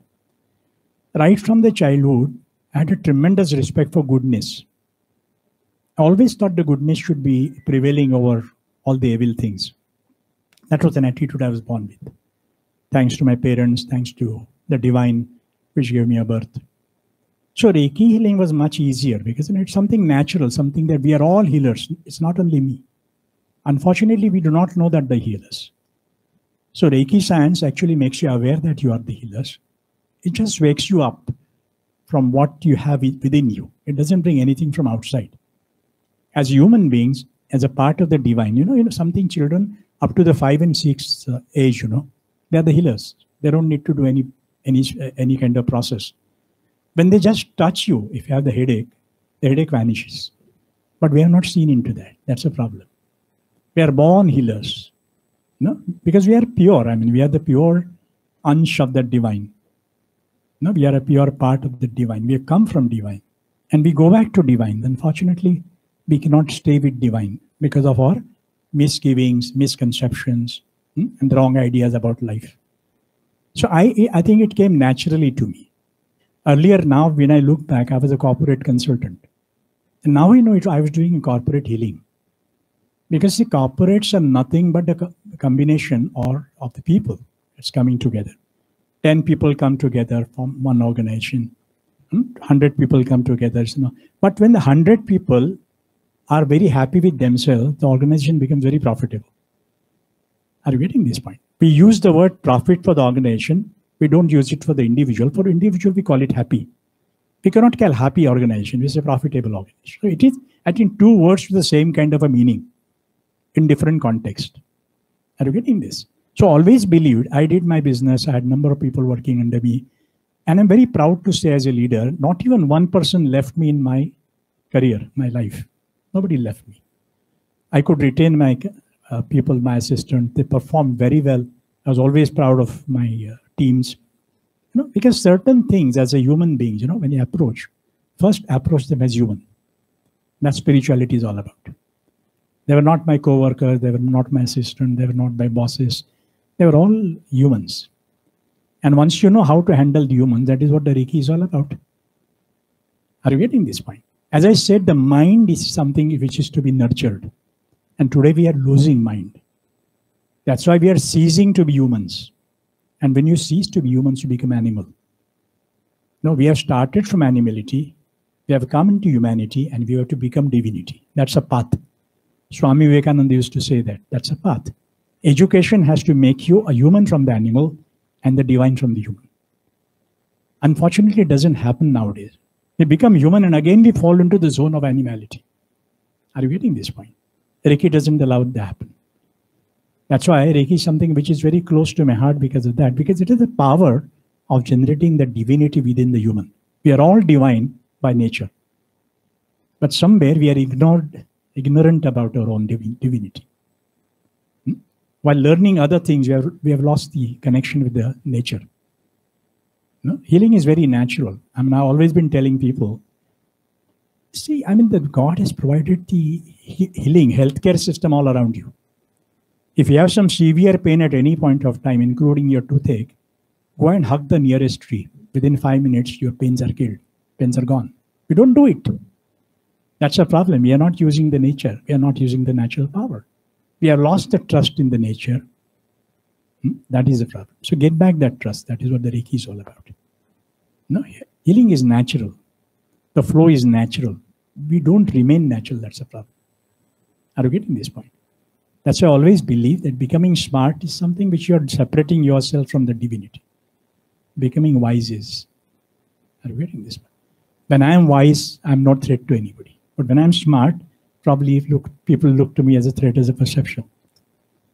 Because then there's a adjective, smart, smarter, smartest. There's nothing like wiser and wisest. Wiser, wise. Are you getting this point? No? There are no hierarchies of wisdom. And wisdom, wise people know that. That's why they don't compete. Are you getting this point? So thank you. This is how it happened.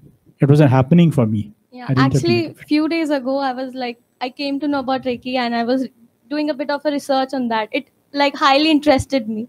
So today I'm actually very delighted that there's someone who has been doing this art, has been knowing this art. So I really wanted to know how you felt about the whole journey of learning the art and tapping into that energy. My journey till now is very pleasant. And I'm turning 70 soon. Definitely. That's a long, beautiful journey. The life is a beautiful proposition if we keep it beautiful.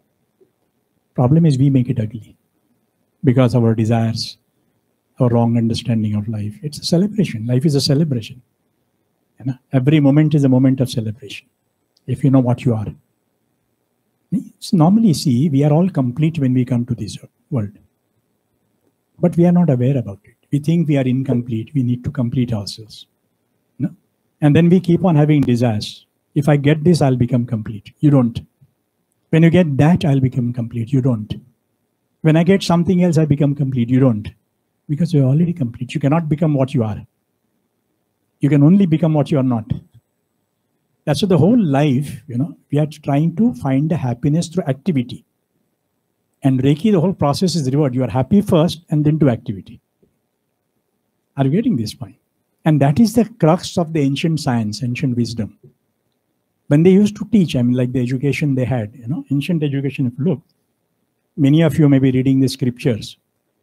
Almost all the scriptures, the guru has told the disciple, now your studies are over after 12 years in Gurukula. He has never said a single time that you follow me. He will say, now you go back to the sansara and do a wonderful family. No, first empower people to live properly. Today, unfortunately, people are living without empowerment. Are you getting? Education system has that role to play. Make a wonderful citizen, so he becomes a wonderful husband. She becomes a wonderful wife. So if you are a wonderful human, then whatever you become wonderful. Then you are a wonderful doctor, you are a wonderful architect, you know, wonderful teacher, because basically you are a wonderful human. Are you getting this? The earlier education system was enticing his inner abilities to make him responsible. Have you ever seen, madam, that responsibility word? You know, a lot of people, when I ask people, like I think you said about Reiki, I ask people, why don't you come on this path? And they said, no, we have no time. I said, what do you mean? They said, we are responsible. I said, for what? Responsible for my job, responsible for my wife, responsible for my children, responsible for my parents. I said, have you understood the word responsibility? The word responsibility actually came from ability to respond. Where is the ability? Today, unfortunately, many of us are thinking we are responsible without ability. Holding yourself responsible without the backup of ability is a disaster. It's a stressor. And today the stress is being created mainly because of that reason. We are doing something which we are not capable of. Am I getting that? So first become capable. Education should make you capable to run your life. Are you getting this point? Education is such a strong force to make you a wonderful human. Those are formative years. No, in fact, I'm coming out with an idea. I wrote to some schools. See, now the science also knows that whatever happens in your first 8 years of life, actually it becomes a script for your entire life. Entire life. First 6 to 8 years or 10 years, let us say. All over the world, scientists have been accepting this fact. And during that, the maximum influence is coming from the parents and the teachers. They're responsible for creating a good citizen. No? Whatever you imbibe, in my idea that I've been coming out with, I have seen many failures in the marriages today. I have seen many failure in employment today. No, because 5 minutes, 10 minutes process of selecting a person, no, as a husband or a wife or even employer, employee, all these things. You cannot understand people in 5-10 minutes. The schools and the universities should have this special service offered to the society. They can make a profile of the child right from the age of 4 or 5, whenever he's entered, till about 10 years. And that profile is actually his kundali for the entire life. That sets the traits. If somebody wants to marry somebody and he goes to the school and says, can I have this data? What is the basic trait of this person? And if we get the person with the right traits, one will never have a divorce in life. Are you getting this? There are no inputs to select the relationship. And relationship doesn't mean husband-wife alone. It could be employer-employee relationship too. If you know the traits, the childhood traits of your employee, that itself will make employee fit in the right slot. We are just seeing superficially. What has he learned? What qualifications he has? What grade he has got? Which university he belongs to? Don't go by that. That's very peripheral. And that's not going to, when he faces the different situations in the workplace, he is not going to use that peripheral. He is going to use his basic attitudes. It is the attitude which you are employing. It is the approach which you are employing. It is the ability which you are employing. These 3 A's are very important for somebody to select a relationship. And unfortunately, we are not looking at these 3. Am I getting this? The entire program is written in the childhood, but the education system has to use this to guide the society. Are you getting this point? The girl who is brought with certain concepts in these formative years, invariably is going to use it in the family where she goes, or whichever working place she goes. We are not different. The humans are same. Only situations change. But human attitude, reactions will happen the same way. Are you getting this point? So somewhere, let us look at the human core, a major center point of everything. You know, even in the education institutes, if you look at, I feel sad sometimes. Till about 60s, 70s, you know, the student was the focus of the education system. Somewhere around 70s, it started moving to the teachers. You know, student was sidelined, but still teacher was in the focus. Last 20 years, it is not even a teacher. It is the education system and the facilities you provide has become the major focus. Look at any advertisements of any school, any university, any college. They will talk of everything about air-conditioned rooms and personal laptops and this and that, facilities. They will not talk of teachers. Nobody says that we have this kind of teachers. We have a teacher with 35 years experience. Nobody says that. And that's a sad state today. Are you getting this? So somewhere the focus is already gone from student to teacher to institution. Today we see how many branches this institution has before admitting our child. Don't do that. It is a teacher who's going to teach. It's not about the facilities and infrastructure that he teaches. It adds the values, that's all. No, but it adds the style. It's a peripheral.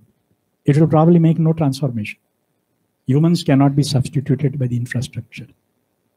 You know, learning and teaching is very personal phenomenon. It's a personal activity. And we should respect that. Thank you for asking this question. Yeah. God bless you.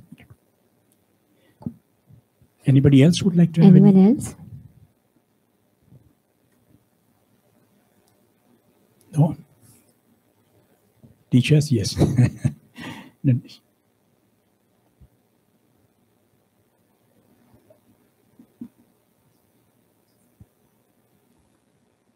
You have given a very thought-provoking and wonderful talk. Thank you.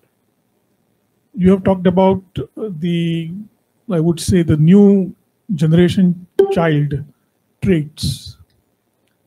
And you call them the common traits, right? Yeah. Which are, Yeah. I think, very different from the past. They're totally different than the early Correct. generation. Now, so my question is that, what is your suggestion to,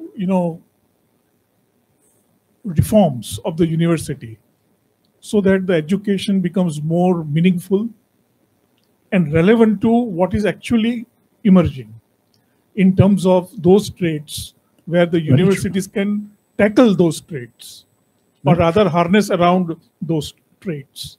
So yeah, thank you very much. As I said, some of the traits like, they like to learn with the nature. So drop the classrooms. They're already bored with the classroom, no matter whether air conditioned or otherwise. It may have the electronic board, it may have everything. But they can't learn in the classrooms. They can't learn in the four walls. They have to be taken out there. So somewhere, I think that Gurukula system, somewhere. But Gurukula system is invalid today for the simple reason. In fact, there are four systems, education system possible. One is the ancient Gurukul system, where the child would go to the Gurukul. 12 years, the formative years, he will be under the right kind of influence. And he comes back as a citizen, a proud adult, with all kinds of virtues required to have a wonderful, decent life. No, it is a life enrichment process started in 12 years. But that is not valid today for the simple reason. Earlier, people used to have 4 or 5 or 6 children. So one of them could go. Today, we have some kind of a nuclear family, where there's only one single child. I don't think any parent would like to see him off for 12 years, and that's not practical. The second thing in the other extreme is the school and colleges that we have today with the four walls. And I think this model is already breaking out. I'm afraid another 5-10 years and probably the school concept may vanish. The third option, some of people have followed. In fact, in a small village of Devruk, where my ashram is, surprisingly 60 parents only from one village with a population of 18,000 have already withdrawn their children from the school and started what you say, school, homeschooling. But they are also finding it tough because a husband and a wife, they need to do something else with the earning also the child. And they may not have all the empowerment of the teacher. They may not know all the subjects. And the second thing, what happens, child gets isolated. So he misses that social angle, social relationship. So that model also may not be workable. We are coming out with a model called EduSpot, which is a combination of Gurukula and the homeschooling. And we are registering with NIOS, National Institute of Open Schooling, where one person, one teacher can teach about 15 students, partly classroom, partly nature. They will be taken to the ashram and taught. And the combination of the blending of these two. And so far what we have tried, it works. I'll give you a simple thing. All of us say that the children should not use mobile excessively. Okay, we all know that. And we tell the children it's not good. But we are not telling what is good, what is an alternative. We know the huge wave that is created by the social evils, like mobiles and internets, and sometimes it's troublesome. But we have not created another wave to beat that wave. You cannot wish the wave out. Wave will remain. You have to create a bigger wave to counter that. And we are doing exactly that. We took some children to our ashram and told them not to use the mobiles for 15 days. And surprisingly, after 15 days, even after coming to the urban cities, they don't want to use mobiles. No, because we wanted to do one experiment. Are they really in love with mobiles? Then we got an answer, no. They are in love with that chip, silicon chip. Then we realized that these new children, which are normally called as the indigo children, they have a third eye, which is very powerful. That's why their intellect is so powerful. And they are called indigo children. Okay? They have the affinity for the indigo, that frequency, the frequency of carbon, Lord Shiva. So they have a carbon affinity. And the silicon is the cheaper version of carbon. And if you take them to the nature, nature is full of carbon. The trees and the woods and everything is carbon. When you take them there, the carbon affinity part is totally taken care of. And they don't need to settle for silicon. There's something revolutionary. They don't have to use the silicon chip to enjoy, to get related to the mobile. Tomorrow, probably the mobile is removed with silicon chip and substituted with something else. They may not be.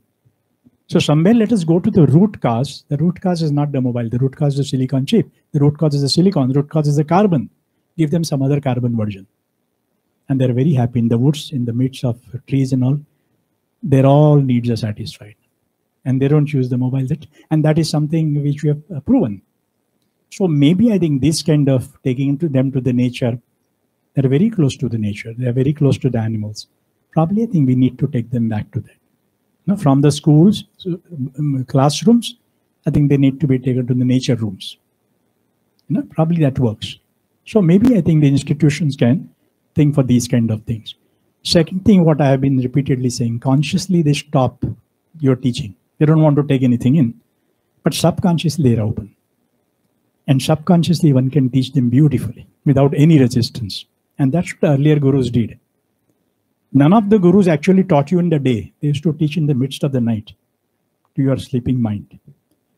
Most of the, if you look at the Newton or the, even Madame Curie, even Archimedes, all this stuff, they have not learned in this classroom, all these laws.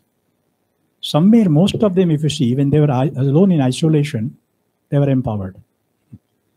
So somewhere, I think we need to really appreciate the subconscious mind, the impact of subconscious mind, the importance of subconscious mind in teaching. Yoga Nidra, for example, is a wonderful way of teaching. I'll cite you one example. It's about a small school in our Devruk village.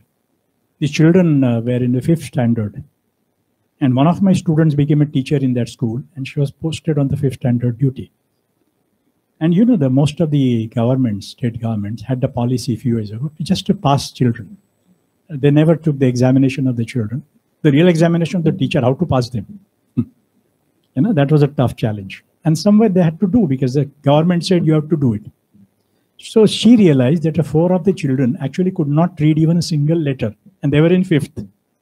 So she came to me and told me, how to teach them? Because they have no idea, there's no introduction to letters, alphabets at all. Then we decided to do an experiment, teaching them is Yoga Nidra. I taught her Yoga Nidra. I took Yoga Nidra along with her for these 4 children. And you'll be surprised in the first 10 days itself, on the 10th day, all those backbenchers sitting behind, they could not relate to the class, came into the first bench. And they started reading like anything. Now that transformation, when people saw, the other schools approached us. Can we do it? It's a miraculous way. So we cannot get bogged down by the conditions. We have got to find out, that's why I said challenges and opportunities. There's a beautiful opportunity of teaching somebody through subconscious mind. So that subconscious teaching is going to be probably a teaching of tomorrow. So maybe I think we'll have to adapt, we'll have to do a lot of search on this and adjust ourselves. First, I think we'll have to learn so that we can teach. Are you getting this? I think most of the time I've seen the teachers have stopped learning. And when the learning stops, the teaching automatically stops. Because teaching is a reverse learning. Yeah? So I think we need to learn all the time. Thank you for this question. Yes, thank you so much. And there are no hands further. Yes, sir. Thank you very much for bringing out such traits of new generation we were really unaware of. And being a teacher, it's very important to understand this. We need to realign, fine-tune. So, sir, would you please recommend good practices for teachers? So I think there are enough. Probably I will have to one session for teachers. Yeah. Training the teacher. We have the program training for teachers. Because as I said, I'm not interested in teaching the children now because they're already wise. They have reached a particular level. The problem is with us. We are still hanging around yum yum. They have hired of us. So generally I give one example. You have a dog by any chance? No. You have seen somebody with a dog? Yes. No, they take the dog for a stroll. No, what's the whole process? They have a leash in the hand. They kept them down. And at one particular point they reach a garden or so, they remove the leash. So the dog can run. And the dog runs, obviously. That's his tendency. He runs up to a point and then stands and looks back to the master. Okay, now let us see the dog's name is Moti. You call him Moti, what happens? He turns back and comes to you. Okay. Have you ever seen that somebody taking a child for a walk? 4 years old child. Must have seen. Now child also is like a dog. I mean, you know, to that year. When you take him for the stroll, you just let him be free because there's no traffic around the garden. And the child runs because it's his tendency also to run. And he exactly shows the same trait. He stands there and looks back. Now let us say the child's name. What do you want to say? Nandu, for example. You call Nandu, and Nandu what he does? He doesn't come back. He goes further. So it is more dangerous because he will cross the road. He will get smashed by the car, and there will be an accident. So what one has to do is don't call him. First run ahead of him, and from the other side you call him. Then it is safe proposition. Same thing is happening with you. If you really want to control a child, be ahead of child. If you want to control a dog, be behind a dog. Are you getting this point? So I think every parent has to empower oneself, have the energy levels high. Every teacher may have to do that either because teacher is a parent, I personally believe. And the parent is a teacher. Both have the alternate roles to play. One in school, one in home. So they have to rise above. They have to go in front of the child and control him from the front. Human child cannot be controlled from behind. Are you getting this point? So I think we all need to buck up our energies. Make ourselves, if they are pratyaharis, we have got to reach somewhere around dharana.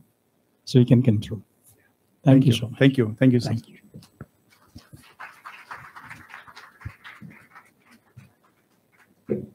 Is that all? Any more questions? I was expecting a lot of questions to come from you. Yes. Because you know, when you ask the question, I know you're alive.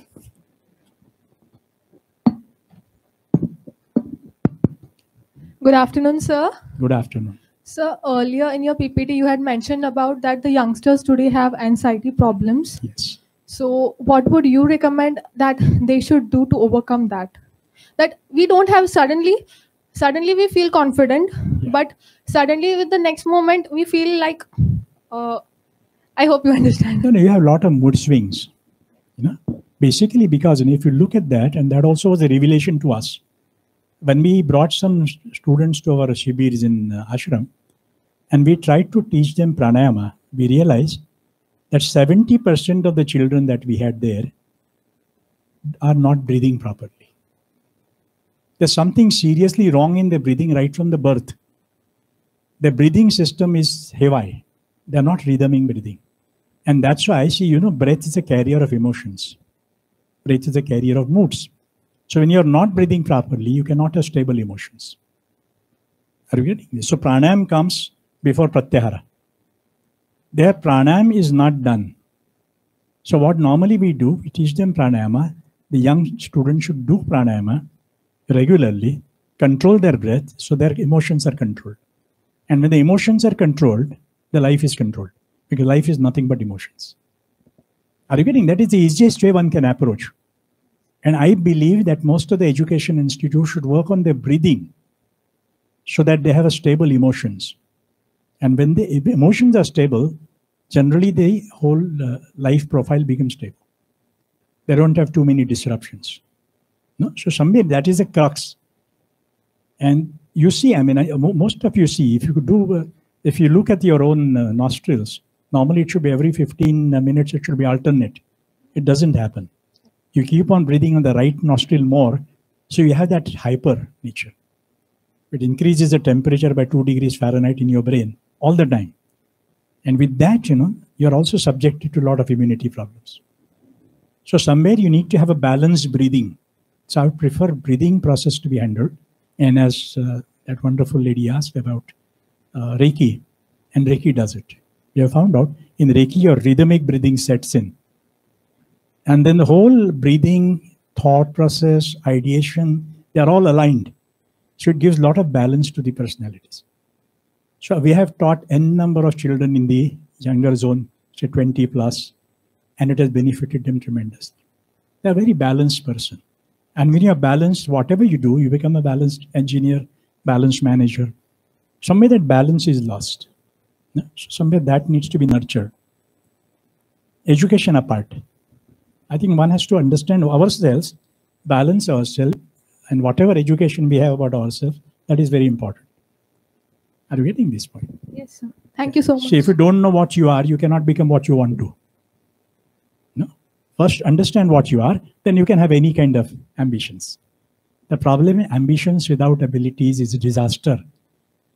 Today's children are more desire-oriented. That's why they have tremendous ambitions, but they are not backed up by the abilities. So we have come out with a specific model called matrix of ability and ambition index. MAAI, MAI. That index tells you whether you are capable of achieving what you want to do. And if you're not, you have to change your abilities. Or, you can slow down or bring down your ambitions. Both have to be adjusted so that you never are a failure in life. Yeah, we are coming out with this model soon. Thank you so much. Thank you, sir. Thank you. Yes, anybody else? Yes, madam. So is it a time to say thank you to all? And goodbye. Yeah. Thank you so much. Jai Gurudev. God bless you. And I'll be very happy to come back to this university whenever you feel like. Jai Gurudev.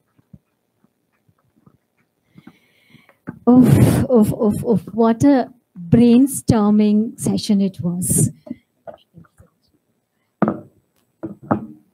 I'm sure every teacher who's sitting in this hall would be really now getting into the insight that why are we dealing with the students in this way? Isn't it? Okay, now we know actually why they are like they are. And I guess now we have to do this brainstorming sessions with ourselves. Maybe we can just have one accumulative meeting where we can just identify that what could be done with these children and how we can deal with these new generation trends. So thank you so much, sir. It was an eye-opener session, especially for the teachers. Being a teacher, I can just tell you that, okay, I have learned how to deal with my student and how to see them from the other dimension. And being a parent also, I have learned actually that what I have to do with my own daughter and how I have to deal with her now. Okay, so thank you so much for this eye-opening session. Okay, now may I invite Dr. Professor Nikhil Javeri, sir, the Provost of the University, to give sir a memento as a token of respect.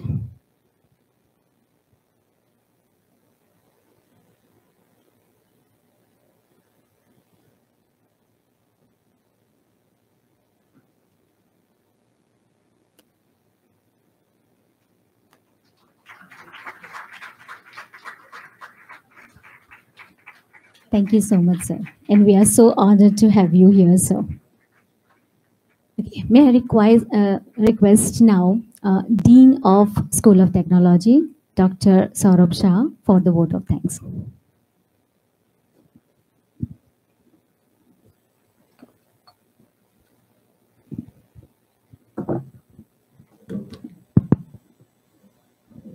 So, esteemed dignitaries on the dais, invited guests, dear colleagues, and my dear student friends. Good afternoon, everyone.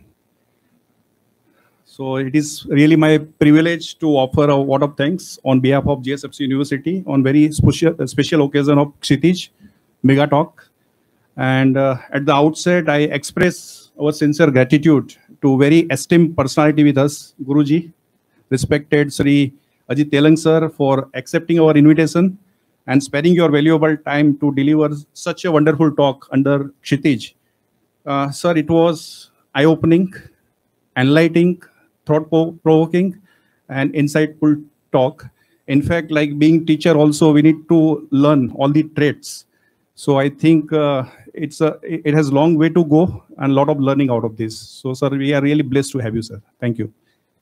I also extend our sincere gratitude to Honorable President Shri P.K. Taneja sir for his continuous guidance and motivation for organizing such events. I acknowledge and thank Honorable MD of GSFC Limited, Shri Mukesh Puri sir, for his unstinted and uninterrupted support in all such activities. Special thanks to senior management, Dr. Nikhil Javeri sir, Provost, GSFC University, Shri R.B. Panchal sir, Director Admin, and Registrar, Shri Mahesh Barot sir, Campus Director, and Assistant Director Admin for their invaluable support in organizing this event. I also express my gratitude to special invitees from GSFC Limited. And also, we have online participants who are attending and listening us. We have also participants from GACL, GGRC, so we are grateful to them. And we also acknowledge their precious presence. I would like to especially thank Mr. S.V. Dumal sir for connecting us to such a magnificent personality. And we also appreciate the efforts of Ms. Neha Bajaj for organizing this event. Thanks to all offline and online participants who are attending. We have also students attending from classroom number 10. So we also duly acknowledge and thank them. And at last, I would like to thank IT team for making it live and extending the IT support. And would also like to thank Mr. Naren Acharya and facility team for such wonderful arrangements. So I once again thank you everyone for joining. And we seek your blessings, sir. And please bless us so frequently so that we are enlightened. Thank you, sir. Thank you, everyone. Please be seated.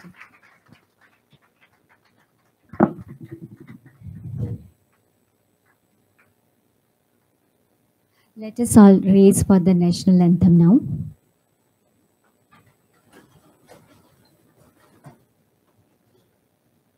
Jana Gana मन अधिनायक जय हे भारत भाग्य विधाता पंजाब सिंध गुजरात मराठा द्राविड उत्कल बंगा विंध्य हिमाचल यमुना गंगा उच्चल जलधि तरंगा तव शुभ नामे जागे तव शुभ आशीष मांगे गाहे तव जय गाथा जन गण मंगलदायक जय हे भारत भाग्य विधाता जय हे जय हे जय हे जय जय जय जय हे